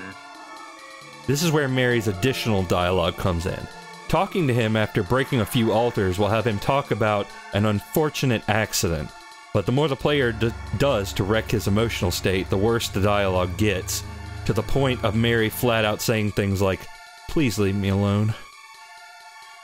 Eventually, the player character will come across the items necessary to complete the game: a teddy bear, a faded photograph, and a lighter. Once the player has these, they may confront Mary by trying to leave the forest, and waiting for him to come charging at them as always. This time, however... sorry. Oh, sorry. No, you go ahead. You read that one. This time, however, instead of being killed, which in the case of an attempted escape would be instant death via cutscene, a QuickTime event will appear labeled Present Teddy. Upon doing this, Mary will stop in his tracks, angrily ranting about how he started to suspect you were the one doing these awful things to him. If you wait too long, Mary will attack and kill you, so instead, the player has to ignore his ranting and press the attack button, which will lead the character to rip off the teddy bear's head. Mary will screech in an agonized fashion, his angry rant turning to one of a child whose pet just died, and from this point, he will not attack. The player must continue pressing the attack button, the sequence of events following being throwing the teddy bear to the ground, taking out the photo, setting it on fire, and tossing the flaming photo onto the teddy bear. The entire time, Mary will be screaming, sobbing, saying how he just wanted to make you happy, but the player is to ignore this and continue pressing the button, which will lead to the character screaming insults, telling Mary nobody likes him, that he'd be better off dead, and flat out telling him to kill himself, and the last few lines simply being, "Do it! Do what?" repeated over and over again. "The red mist is coming! Mary, the red mist is coming!" After a painfully long time telling this creature to die, the weapon select menu will appear on screen, though the option Equip is replaced with Offer. From here, the player can choose anything. Giving Mary a sword will lead to him stabbing himself repeatedly. Giving him a handgun, he shoots himself in the head. Giving him nothing, he runs into a pack of nearby wolves and lets them devour him. The most painful to watch, though, is giving him a shotgun, where the beast will clumsily fumble with it until the barrel is in his mouth, and then pull the trigger with his normal hand. Regardless of your... Yeah, it's weird with these, like, really short paragraphs, that's the one thing. Do you want to do these next two? Okay. Oh, I thought you meant you were gonna do that one. No. Regardless of your choice, though, the instant Mary falls dead, the music comes to a halt and the graphics suddenly change, going from the crude crayon look to sudden realism. The perspective remains in first person as the player character steps over something that can't be seen and calmly exits the forest, stepping out of the woods onto a highway where a beat-up old truck is waiting. This entire time, only the sound of footsteps, the opening of the truck's door, and the starting of its engine are heard as the player character begins to drive off, the game ending with a sudden cut to black, no credits, and booting the player back to the main menu. Honestly, that was interesting. That was an interesting one. Yeah. Well, I'm glad you enjoyed it. Somebody in the comments, 2016, fuck Konami. Yeah, that would be a cool one to make an actual. Oh wait, I think somebody might have made a game based off of it. Yeah, I'd be surprised if somebody hadn't. It feels almost like bait for it, but I don't necessarily mind. Right. Alright. So, I figured we're about at an hour and a half. I figured I would go for maybe 2 hours, because that's my usual stream time. Does that sound good to you? It's up to you. I wouldn't mind going for longer, but... Yeah, I just probably didn't want to go past, too far past 11, but you know what, we'll read another one, at least, and we'll go from there. Okay. Spin to win!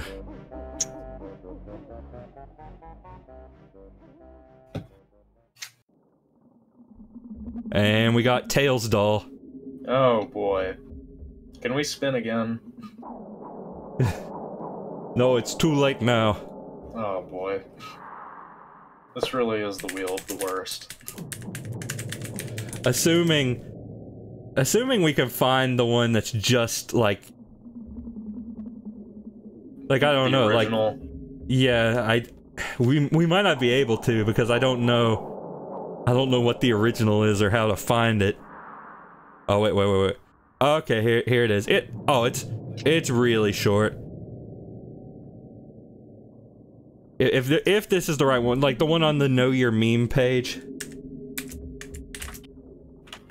If that's the right one, then it's really short. We can get through that really fast. Okay. Oh, perfect.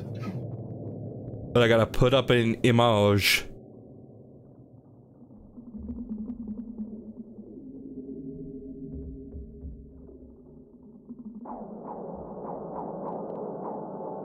Where's my text? Okay, here it is.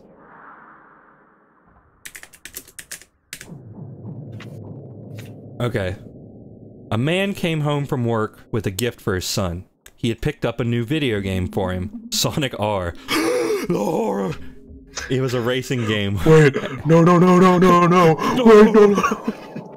And when he gave his son the gift, he was so excited to get it and play it right away. That's the fourth horror, is owning a Sega Saturn. That night, he played the game with his son, and they had a great time. A couple of days later, the boy was almost finished with the game. Not surprising, the game lasts like 5 minutes. I mean, if you're not playing if you're just trying to unlock everything, you know. His dad was there in the room when he beat the last boss. Wrong! Sonic R does not have bosses. And he roared in excitement when he finally did it. He smiled and asked him how he liked the game as he watched the credit screen. And he said... What's that? He asked the boy when the Tails doll appeared on the screen. The boy said it was the Tails doll, that was all he knew. That's all any of us know because he only appeared in that one game. He told his son it was time for bed. During the night, the curious father went into the boy's room and turned on the TV very quietly to play the game for a while himself. He noticed that he now had the option to play as Tails doll. He chose him to tag up with some of the gang. The game was fun until he tagged him up with Sonic. The screen went black, and when the game system shut itself down... Oh, when the game system shut itself down. Yeah, I don't know what it is about these creepypastas, but it's making us, like, miss words. The man decided, I feel like the sentence structure is too simple. Yeah, it's like, and also, there are, like, genuine mistakes in this, so it's like... There's, like, half of it is us messing up, and then the other half is us reading out mistakes intentionally. Yeah. Yeah. The screen went black when the game system shut itself down. The man decided it was time for him to go to sleep since he had to work in the morning, so he crept out of his son's room and went to lay in bed with his wife. At around 2 a.m., he woke up when he heard thumps on his door. He assumed it was his son getting up to ask him about something. He told the boy, "Stop, go back to bed." The thumping kept happening, and at one point he noticed a little shadow coming from under the door. Tales kept popping into his head. He got out of bed and slowly opened the door. Then he heard someone say this very softly. "You're coming with me. Forever." It was a doll. The red mist is coming. The red mist is coming. It was a doll. An evil, blood-covered, possessed little doll. It was the doll from the game. It had to be. It just has to be. It has to be. Well, who else could it be? And that's it. That's the whole pasta. Is there something you should tell me, big buddy? It's the doll from the game. I'm telling you, it just has to be. Okay, so next one.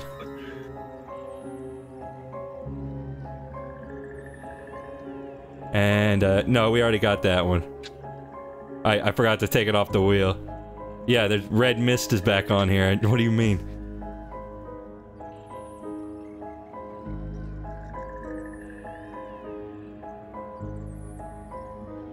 Come on, Rap Rat. Rap Rat. Called it. Yeah, I mean, honestly, I might take Pen Pal off the list because I don't think we have time to read it at this point. No. Yeah, okay, so... This one is a longer one, anyhow. Alright.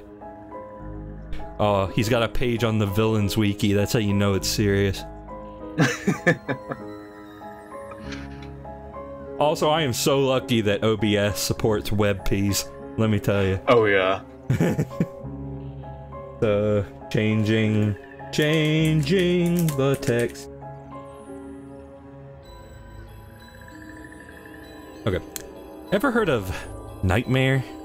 Like a lot of other games in the 90s, it came with a VHS, which you timed with your play. That happened? How do you do that? Maybe it was like one of those freaking, like, maybe it was like some kind of board game VCR hybrid thing, and I'm thinking video games. No, it is it's like a VCR tape. Yeah, and I'm like, how on earth do you do that? The character on the video would give you instructions on what to do while you played the game in real time. Being a scaredy cat, I refused to play it when my mom bought it for us. My brother was disappointed about not being able to play Nightmare, but my mom had a solution. You know, actually I might have read this one before. Not, like, on the Creepypasta Theater, but like, on my own. This feels familiar. She brought out Rap Rat. It was a cheap, dingy little thing catered to kids my age. You went around the board, collected cheese, and the first player to reach the end would win. It seemed simple enough, and since it reminded us of Mousetrap, which we didn't have, there were no objections. We popped the movie into the VCR, and set up the board.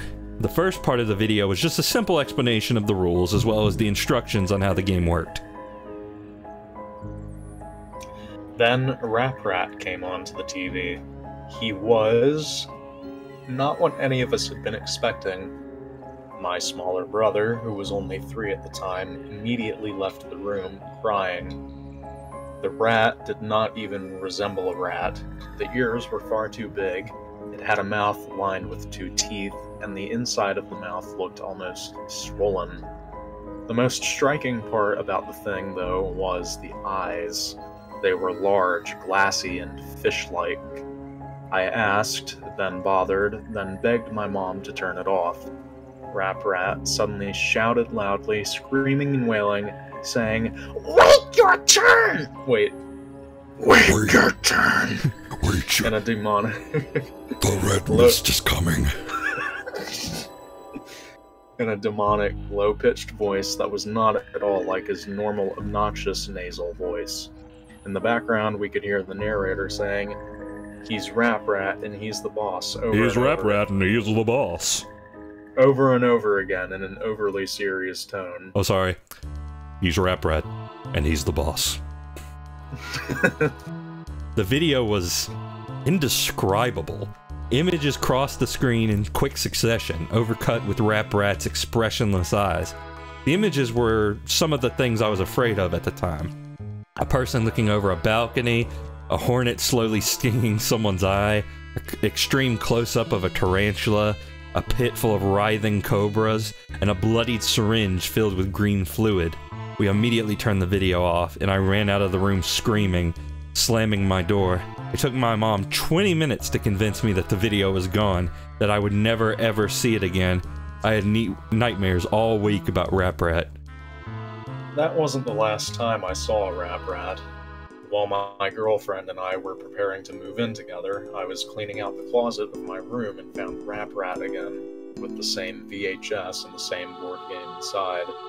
It was almost perfectly intact, save for a thick layer of cobwebs and dust bunnies on top of it. This was strange. Didn't my mother get rid of it? And what was the game doing in my room? I let out a bit of a gasp when I found it, and when my girlfriend came into the room asking what was the matter, breathing harshly, I said, "Rap Rat." She then broke up with me. She laughed a bit, asking if it was a joke. I shook my head, explaining that it wasn't. She didn't believe me, nobody did, and I decided the only way to prove it was to show her the video. I borrowed my neighbor's VHS, VCR, and played the video for her. However, the images had changed. I saw a clown, its nose bursting and spraying blood onto the screen. I saw a woman alone in a dark room. I saw a man being forced to pick up white-hot metal and hold it in his outstretched hand, turning his hand into a leathery mess. The scratching I heard as a child continued, picking up louder and louder. Then, Rap Rat showed up and began twisting and convulsing, its arms thrusting this way and that. The costume wasn't a costume anymore. The felt was real fur. So he was doing the thing that Kermit does. He's like, "It's the Muppet Show!" Ah! Yeah, it sounds like it. Okay. Its face wasn't plastic, but instead a bristle of thorns with teeth. The eyes turned inwards and suddenly popped out again. Rap Rat's huge fish eyes were inside out, staring right at me, watching my every move, my every expression.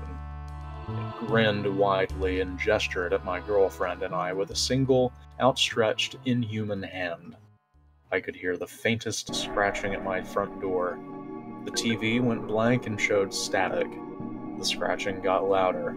It wasn't scratching anymore, but thumping, the thumping of tiny feet on wood.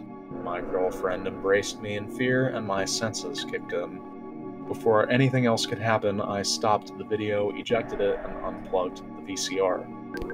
The scratching stopped. When I looked out the living room window, nothing was there. The police showed up soon after, warning us that a neighbor had seen a figure outside of our door and had called in concern. See, that's how you know it's unrealistic. My girlfriend— I'm sorry, that's really cynical of me. My girlfriend and I simply couldn't explain what had happened, and had to tell the police officer that it was us. I was furious that a children's game was terrifying me. I went to pick up the tape, but the VHS burned my hand. But wait, do we mean the VHS or the VCR? It felt like I touched a Bunsen burner on the highest setting. We had to get the oven mitts from the kitchen in order to take it out, and even then it was scorching hot. I brought it outside, tossed it down the sidewalk, and crushed it with my winter boots. Now see, why couldn't you just say, "Oh, we didn't see anybody. Gosh, can you, like, keep an eye out?" Or something? Like, you don't have to explain that it was a freaking demonic rat. Right. My girlfriend and I had nightmares every night. We would both wake up in the middle of the night and describe eerily similar images that we saw in our sleep. scratching would always be there at night when the lights were off and the room was pitch black, save for the moonlight coming in through the window. Now, though, the scratching would happen every time I went near the front door, and every time we said Rap Rat's name. It sounded as if something very small was dragging something across the ground outside of the door, pacing, waiting. I would simply wait with the covers pulled up to my neck until I succumbed to exhaustion. At this point, I was determined to sue the company for damages. The first thing I did was call my mother and ask where she got Rap Rat. She had no idea. I found a merchant who sold versions of Rap Rat and asked how I could get in touch with the company. He sent me this email.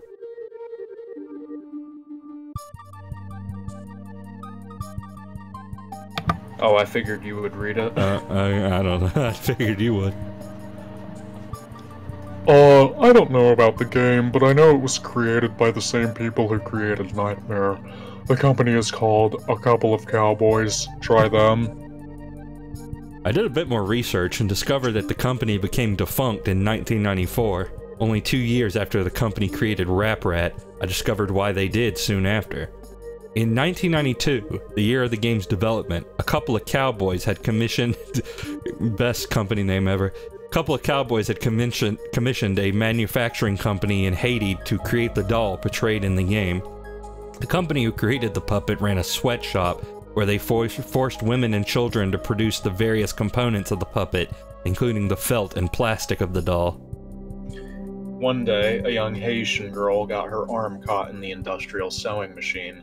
The spring loader, unable to handle the weight on the machine, came loose and struck the child's neck, killing her instantly. A few days after the funeral, the mother of the child came to the factory demanding to see the owner, who denied that he had anything to do with it. In a fit of rage, the mother said that the blood from the innocent would seep into every crevice of the doll, every component with which it was created, and all who touched it would die. She claimed to have summoned a fear demon and screamed, at the top of her lungs, "Apparat will curse you." The owner simply laughed and told his corporate bosses about Apparat. They spread the joke from person to person, and the game was renamed Rap Rat, a loose anagram of Apparat. Each recitation of the name Apparat brought with it a greater and greater curse. Only 2 years after Rap Rat was created, the company was shut down and the owners hired by Mattel. There were stories of the workers begging for days off, skipping work for weeks and weeks, finding the puppet in strange places. Sooner there were stories of suicides. Grim, violent suicides in which the workers would stab their hands and burn themselves to death, writing "I am fear" on the nearest surface in blood. Nobody knows where the Rap Rat doll went after the original creators disappeared. Some say that the last things the victims saw before going insane were large, sunken, fish-like eyes. Words of warning. Never, ever say Apparat out loud. Beetlejuice. Out loud. Saying a demon's name out loud is an invitation to them, a calling. If you have already done this, it cannot be undone. 2. Do not try to speak to or contact Apparat. Avoid being awake between 3:30 and 4 a.m. when Rap Rat is the most likely to try to scare you. Well, God, I'm fucked. The audio. The VHS is back. I thought I stomped on it, smashed it to Kingdom Come, but it's back. I found it in my sock drawer yesterday. This time, I was ready. A whole bunch of people have been contacting me, trying to get the tape or some sort of video from the board game. My answer to you is that it's just too dangerous. If I did that, it could very well drive you insane, scare you to death. The video and the game, and Rap Rat itself, has some sort of strange power. Rap Rat follows me everywhere I go. I see little shadows in the corner, or hear sounds coming down the hallway when I'm the only one home. If Rap Rat is there, it will let you know, but it will never let you see it. Until it's too late, of course. A lot of people... Go ahead. Of people have been watching the normal video for the normal board game. That's the thing. Rap Rat can be normal. It will trick you into thinking it's just a puppet, and then stalk you day and night. Yeah, so that's Rap Rat.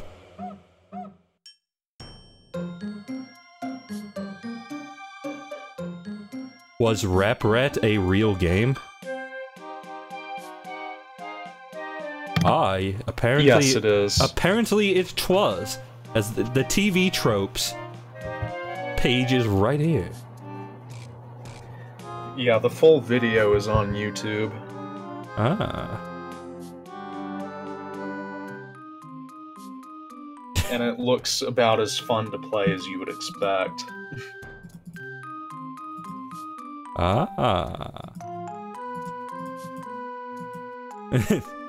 Game Breaker. Late in the tape, Rap Rat will make a player skip a number of turns based on their age. While this might work with the kid demographic the game was targeted for, any adults who are, for example, playing with their kids are essentially out of the game at that point if it is unfortunate enough.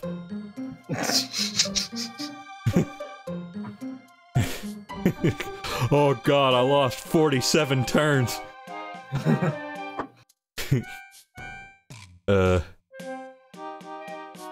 Saying it's very common for players to ignore the VHS portion of the game as it disrupts it way too much. Says it can be played fine without it anyway, as Rap Rat himself only rarely interacts with the game board itself, and whatever effects if it has on gameplay are negligible at best.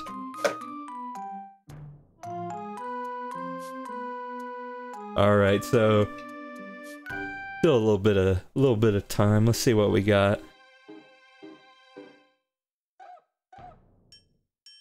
Let me remove Rap Rat from the list.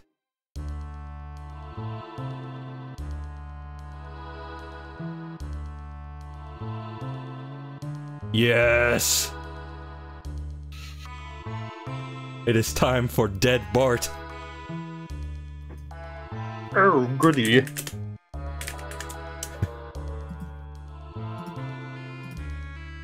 Now I have to post this really gruesome image.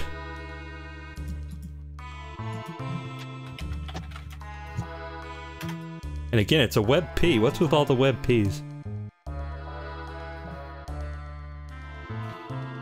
I mean, I'm not one of those people who's going to, you know, go on a rant about web Ps. It's up to the programs for not supporting it, in my opinion. No, I'm gonna rant about web Ps. I mean, to each their own. Anyway, do you have it up? Yes, I do. Okay. You know how Fox has a weird way of counting Simpsons episodes? They refuse to count a couple of them, making the amount of episodes inconsistent.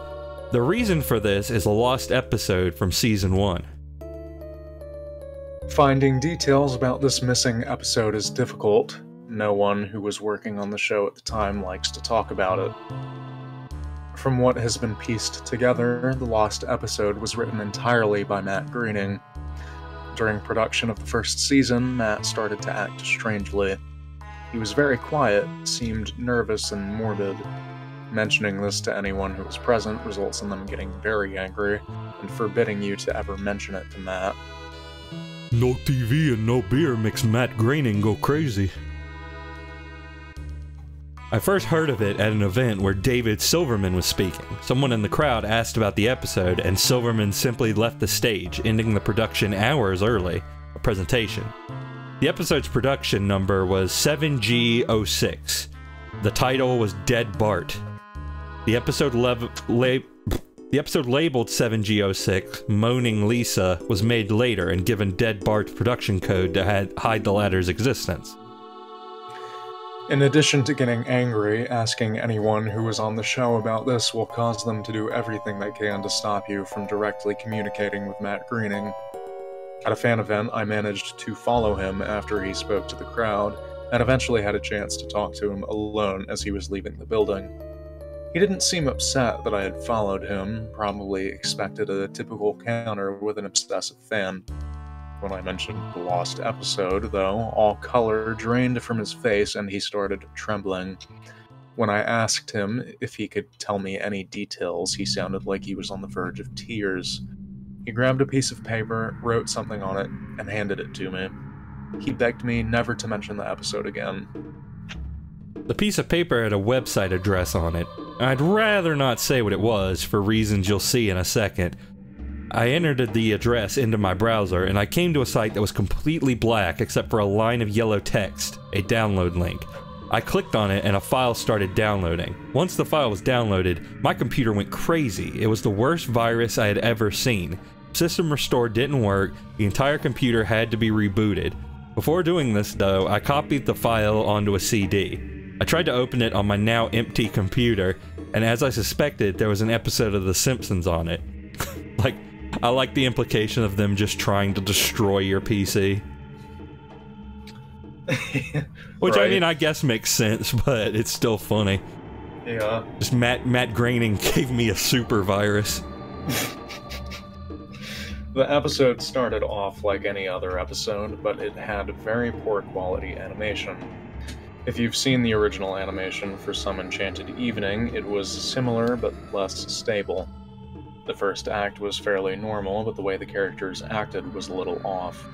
Homer seemed angrier, Marge seemed depressed, Lisa seemed anxious, and Bart seemed to have genuine anger and hatred for his parents. The episode was about the Simpsons going on a plane trip near the end of the first act. The plane was taking off. Bart was fooling around as you'd expect. However, as the plane was about 50 feet off the ground, Bart broke a window on the plane and was sucked out.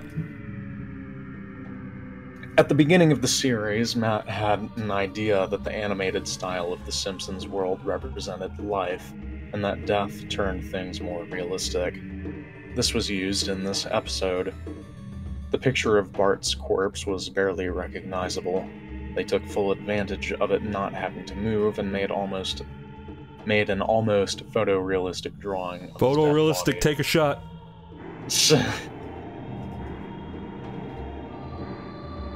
Act 1 ended with the shot of Bart's corpse. When Act 2 started, Homer, Marge, and Lisa were sitting at their table crying. The crying went on and on. It got more pained and sounded more realistic. Better acting than you would think possible. Yeah, I mean, you know, if you really put him up to the task, Dan Castellaneta can do some amazing things. The animation started to decay even more as they cried, and you could hear murmuring in the background. The red mist is coming. I'm sorry, speaking of the ground, I am going to put that joke in it. The characters could barely be made out. They were stretching and blurring. They looked like deformed shadows with random bright colors thrown on them. There were faces looking in the window, flashing in and out, so you were never sure what they looked like. This crying went on for all of Act 2. Act 3 opened with a title card saying 1 year had passed. Homer, Marge, and Lisa were skeletally thin and still sitting at the table. There were no sign of Maggie or the pets. They decided to visit Bart's grave. Springfield was completely deserted, and as they walked to the cemetery, the houses became more and more decrepit. They all looked abandoned. When they got to the grave, Bart's body was just lying in front of his tombstone, looking just like it did at the end of Act 1. Yeah, see, the thing is, they just had that one animation cell, and... And they were like, well, we gotta reuse this. We spent so long drawing this hyper-realistic Bart, we can't just, like, we can't just have him buried in the ground. The family started crying again. Eventually they stopped and just stared at Bart's body. The camera zoomed in on Homer's face. According to summaries, Homer tells a joke at this part, but it isn't audible in the version I saw. You can't tell what Homer is saying. The view zoomed out as the episode came to a close. The tombstones in the background had the names of every Simpsons guest star on them. Some that no one had heard of in 1989, some that haven't been on the show yet. All of them had death dates on them. For guests who died since, like Michael Jackson or George Harrison, the dates were when they would die. The credits were completely silent and seemed handwritten. The final image was the Simpson family on their couch, like in the intros, but all drawn in hyper-realistic style, Take a shot. lifeless style of Bart's corpse. A thought occurred to me after seeing... Oh, you want to read this one? Sure. Alright. A thought occurred to me after seeing the episode for the first time. You could try to use the tombstones to predict the death of living Simpsons guest stars, but there's something odd about most of the ones who haven't died yet. All of their deaths are listed as the same date. Yep. 2012.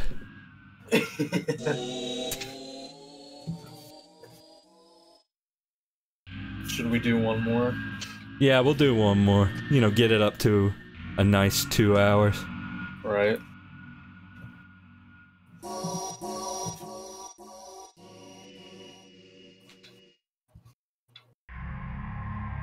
Alright, so the last one will be the strangest security tape I've ever seen. Not a bad one to end with. This is a bit of a longer one as well. Alright.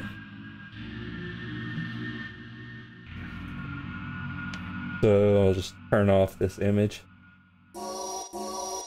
And let me change the text.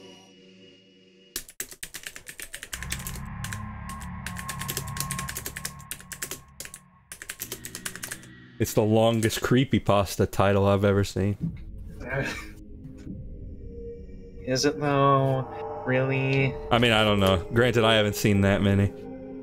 I'm going to write a creepypasta about Sonic and All-Stars Racing Transformed, and that'll top it. Okay. Okay. I work at a Sonic and Sega All-Stars. Oh, Sonic and Sega All-Stars. Actually, I think they removed the Sega from Transformed, probably because it was just too long. Really? Or maybe because they, you know, they had non-Sega characters in it. Right. I don't know. You'd have to ask Sega. I couldn't tell you. I work at a gas station in rural Pennsylvania. It's a boring job, but it's pretty easy and it pays alright. A few weeks ago, this new guy started. I'll call him Jeremy. Jeremy's weird. He's about 25 or 26 and he hardly speaks, but he's got the creepiest laugh I've ever heard. This is going to become relevant. It's gonna be like, I'm calling it now. Don't tell me if I'm right, but I'm calling it now. He's going to be listening to the security tape, and he's like, who did this? And then Jeremy's gonna be like, okay. That's just- I don't know. That's my prediction.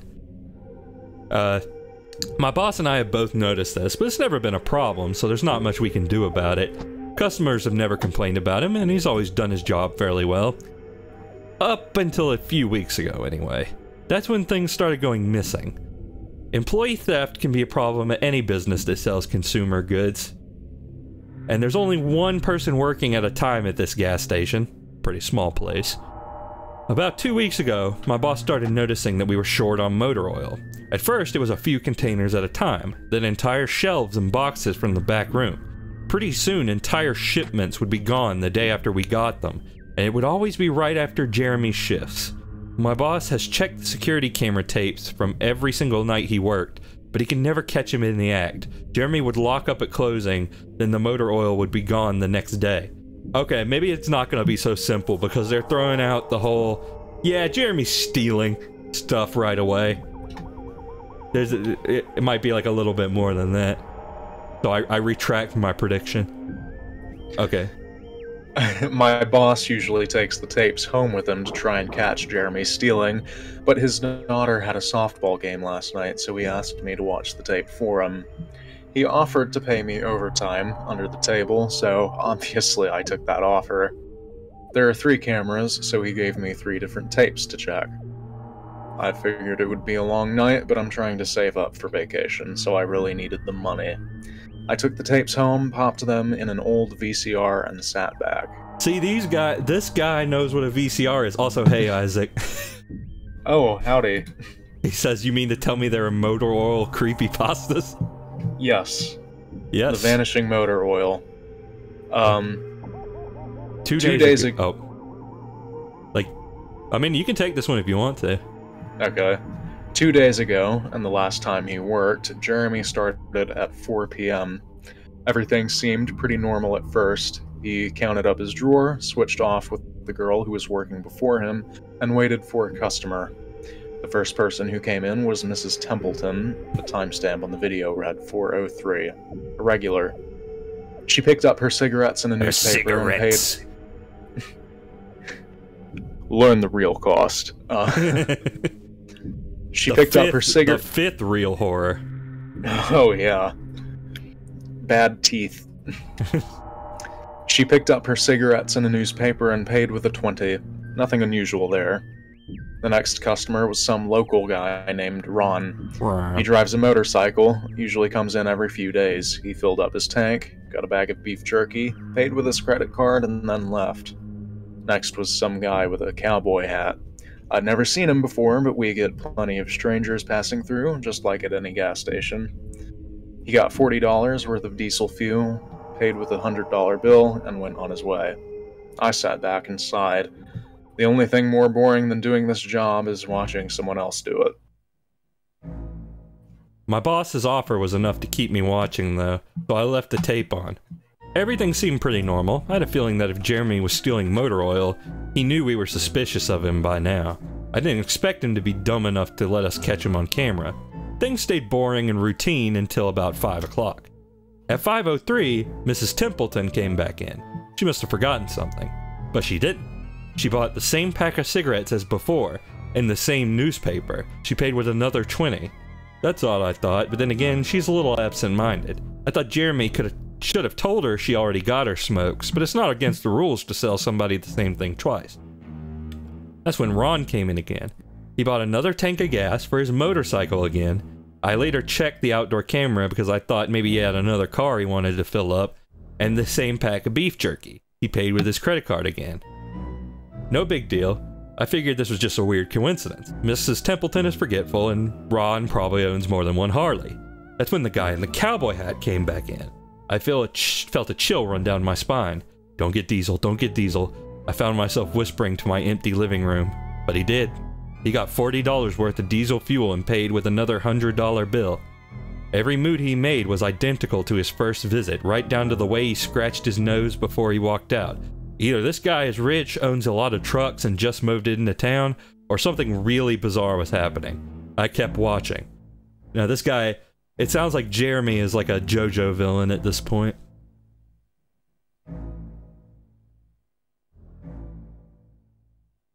Alright, proceed. Kirby's Adventure? Did he die? Sorry. Okay.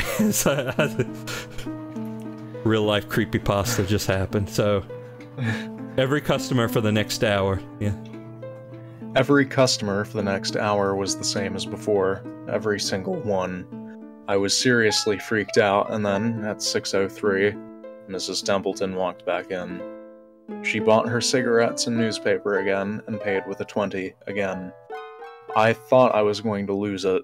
I only watched another half hour before I started fast-forwarding through the rest. It was all the same. Every customer would come in at the exact same times, exactly 1 hour apart. Now I know what you're thinking. That sneaky motherfucker Jeremy messed with the tapes. He pooped himself. He had run a loop of his first hour of business over and over. That wasn't the case. There are windows around the cash register area that the camera covers, and I watched the sunlight fade as time ran on. Jeremy's routine didn't loop over. He swept, mopped, restocked, and did all of his duties exactly how you would expect. But the same customers kept coming in. And I was panicking. The king came in and asked for dinner. And Morshu came in and asked for bombs. Isaac says there was something genuinely spooky about Dustin sincerely asking Kirby's Adventure while Luigi's Mansion's somber piano was playing in the background. It's the dedicated Kirby's Adventure button, you know, like when you don't have an object to interact with. Sean! I was panicking at this point. Something was seriously wrong with what I was seeing, and I had no explanation for it. I skipped ahead to when he had locked up and walked out to his car. He hadn't stolen anything, but I kept watching just to make sure. I fast-forwarded one last time to about midnight. At exactly 2:03, out of nowhere, Jeremy's face pops up on camera. I didn't mean he moved his head into view. I mean, 1 second the store was empty, and the next second his face was all I could see. Here, I will perform a dramatic reenactment.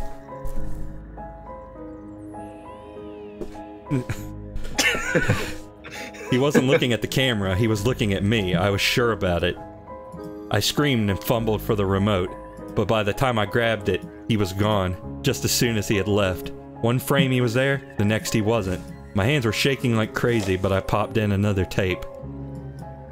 The other indoor camera shows the back area by the cash register. I would be able to see how he got his face up to the camera like that. I skipped ahead to 2:03, but there was nothing. I would have been able to see him standing on a chair or something on this tape, but he wasn't there. I didn't see him enter the store at all after he left. It's like he wasn't really there. He doesn't know the security code, and no alarms were triggered that night after he locked up. What I did see, however, was that at 2:03 the motor oil vanished off the shelf. All of it. Same as Jeremy's face. 1 second it was there, and the next it wasn't. I turned that tape off and went to bed, but I didn't get a wink of sleep. My body is exhausted right now, but my mind is racing. That tape was undoubtedly the creepiest, most disturbing thing I've ever seen in my life. One might even say it was the strangest security tape I've ever seen. I added that last bit for comedic effect. Yes, it was very comedic. I work in a few hours. My boss asked me to bring the tapes back in and let him know what I found. But really, what the hell am I gonna say? Jeremy works the night shift tonight, directly after me, and the plan is for my boss to come in just before I leave and confront him with me, as I'm supposed to be the one who caught him stealing. I have no idea what I'm gonna do. I suppose I'll have to show my boss the tapes, but I don't want to watch them with him. I never want to see something like that again. I can't get the image of Jeremy just directly smiling into the camera out of my mind. It was the creepiest look I've ever seen on another human being's face. Anyway, I'm gonna try to get some last-minute sleep before I have to go in and deal with this. I'll let you guys know what happens. Update, 2:49 p.m. Updating from my phone. Apologies in advance for errors. My boss just finished watching the last of the tapes. I told him what to expect, but you really can't prepare someone for something like that. He's scared shitless. I still am too. And Jeremy is due to come in at 4. We've got a little over an hour to get our shit together, but neither one of us knows what to say to him. Is he just a fucked up guy who likes to steal motor oil and scare the shit out of people, or is he something else? I don't know if this is crazy, but does anyone think he could have something to do with the time loop? My boss said he never noticed anything like that in the other tapes, but the way he popped up in this one made me think he knew I would be watching. It's like he wanted me to see what he could do, like he was showing off or something. The way he smiled into the camera was like a little kid showing you a sandcastle they just built or something. I don't know, I probably sound crazy. I sure feel the part. I'm going to talk to my boss some more. We have to calm ourselves down and figure out how to handle this. I'll update again tonight, but I have a really bad feeling about how this is going to play out.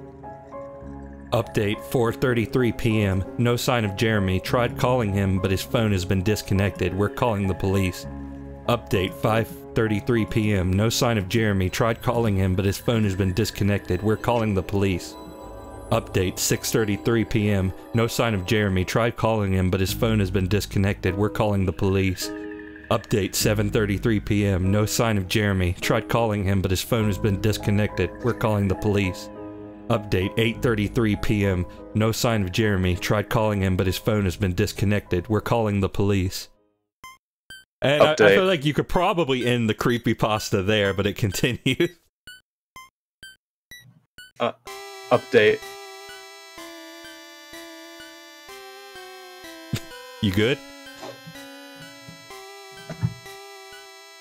What are you doing, Joe? Got a hairball? You about to yak? You gonna yak on my floor? I was wondering what that was. Update, 10:58 p.m. Holy shit. Holy shit, holy shit, holy shit. I just got home and saw my previous updates. Things make less sense now than ever.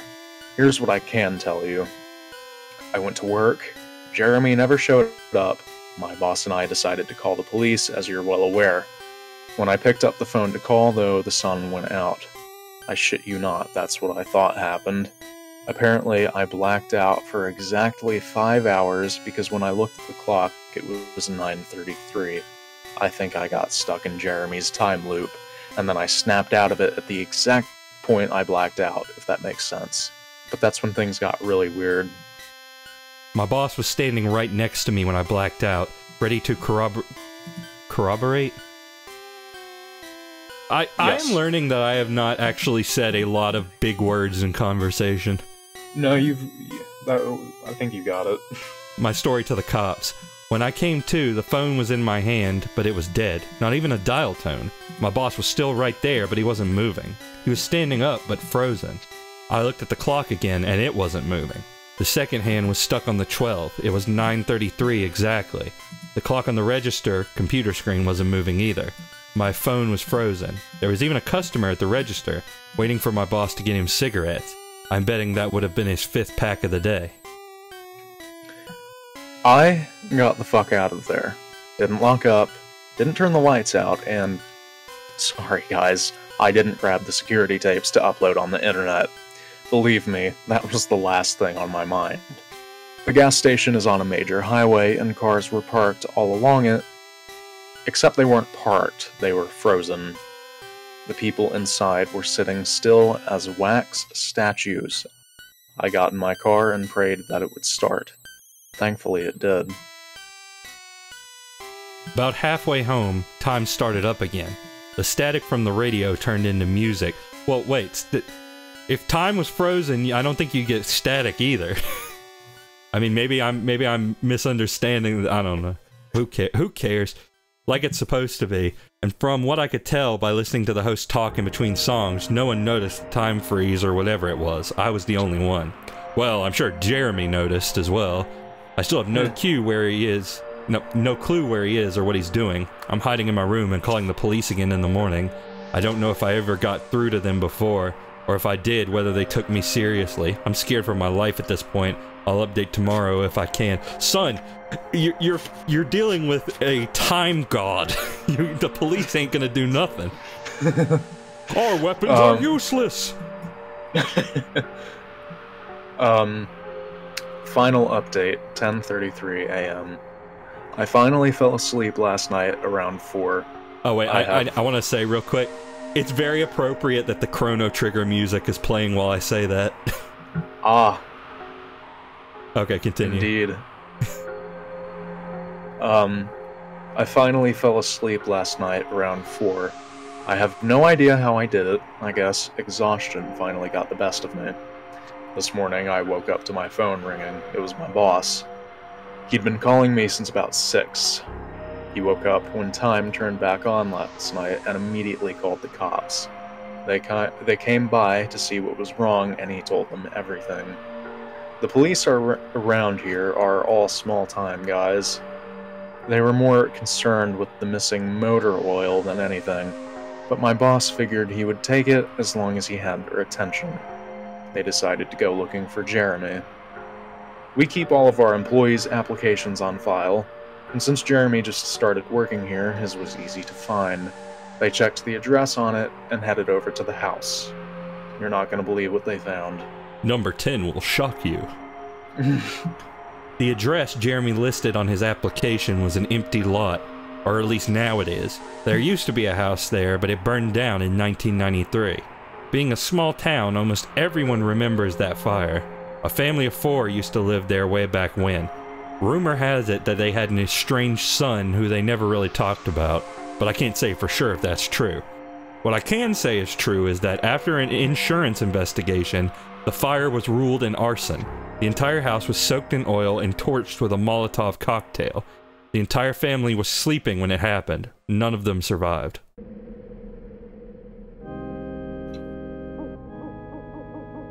They never caught the guy who did it.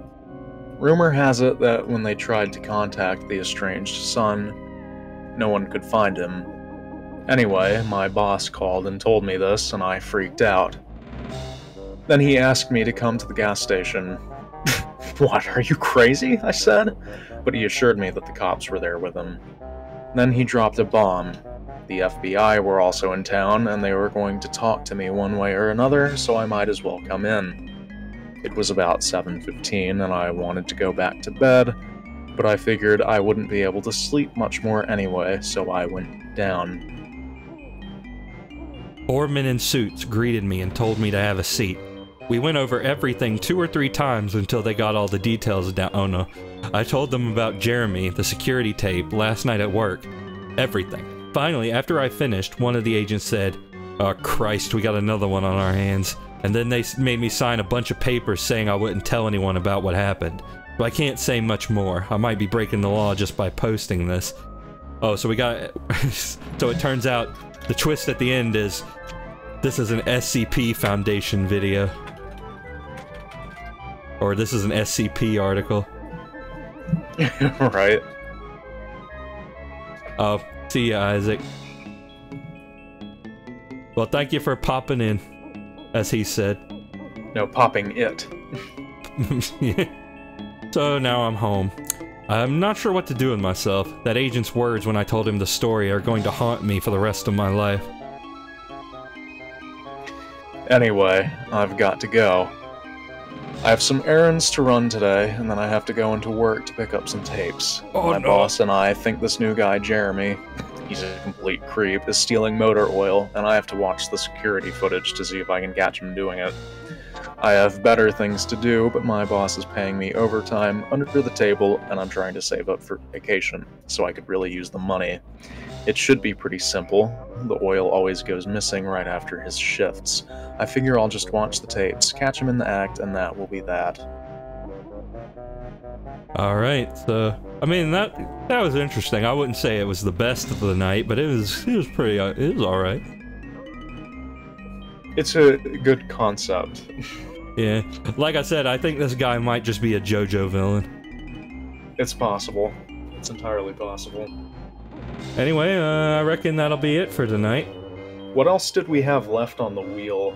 The 4 things we had, or the 3 things we had left were Suicide Mouse, Insanity, and Abandoned by Disney.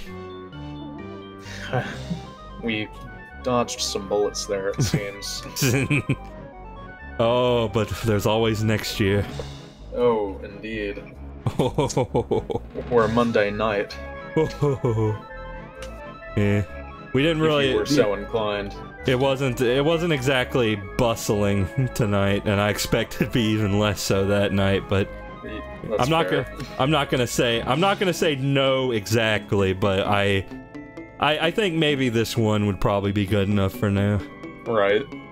Anyway. Well, it was a pleasure. Thank you for having me. You too.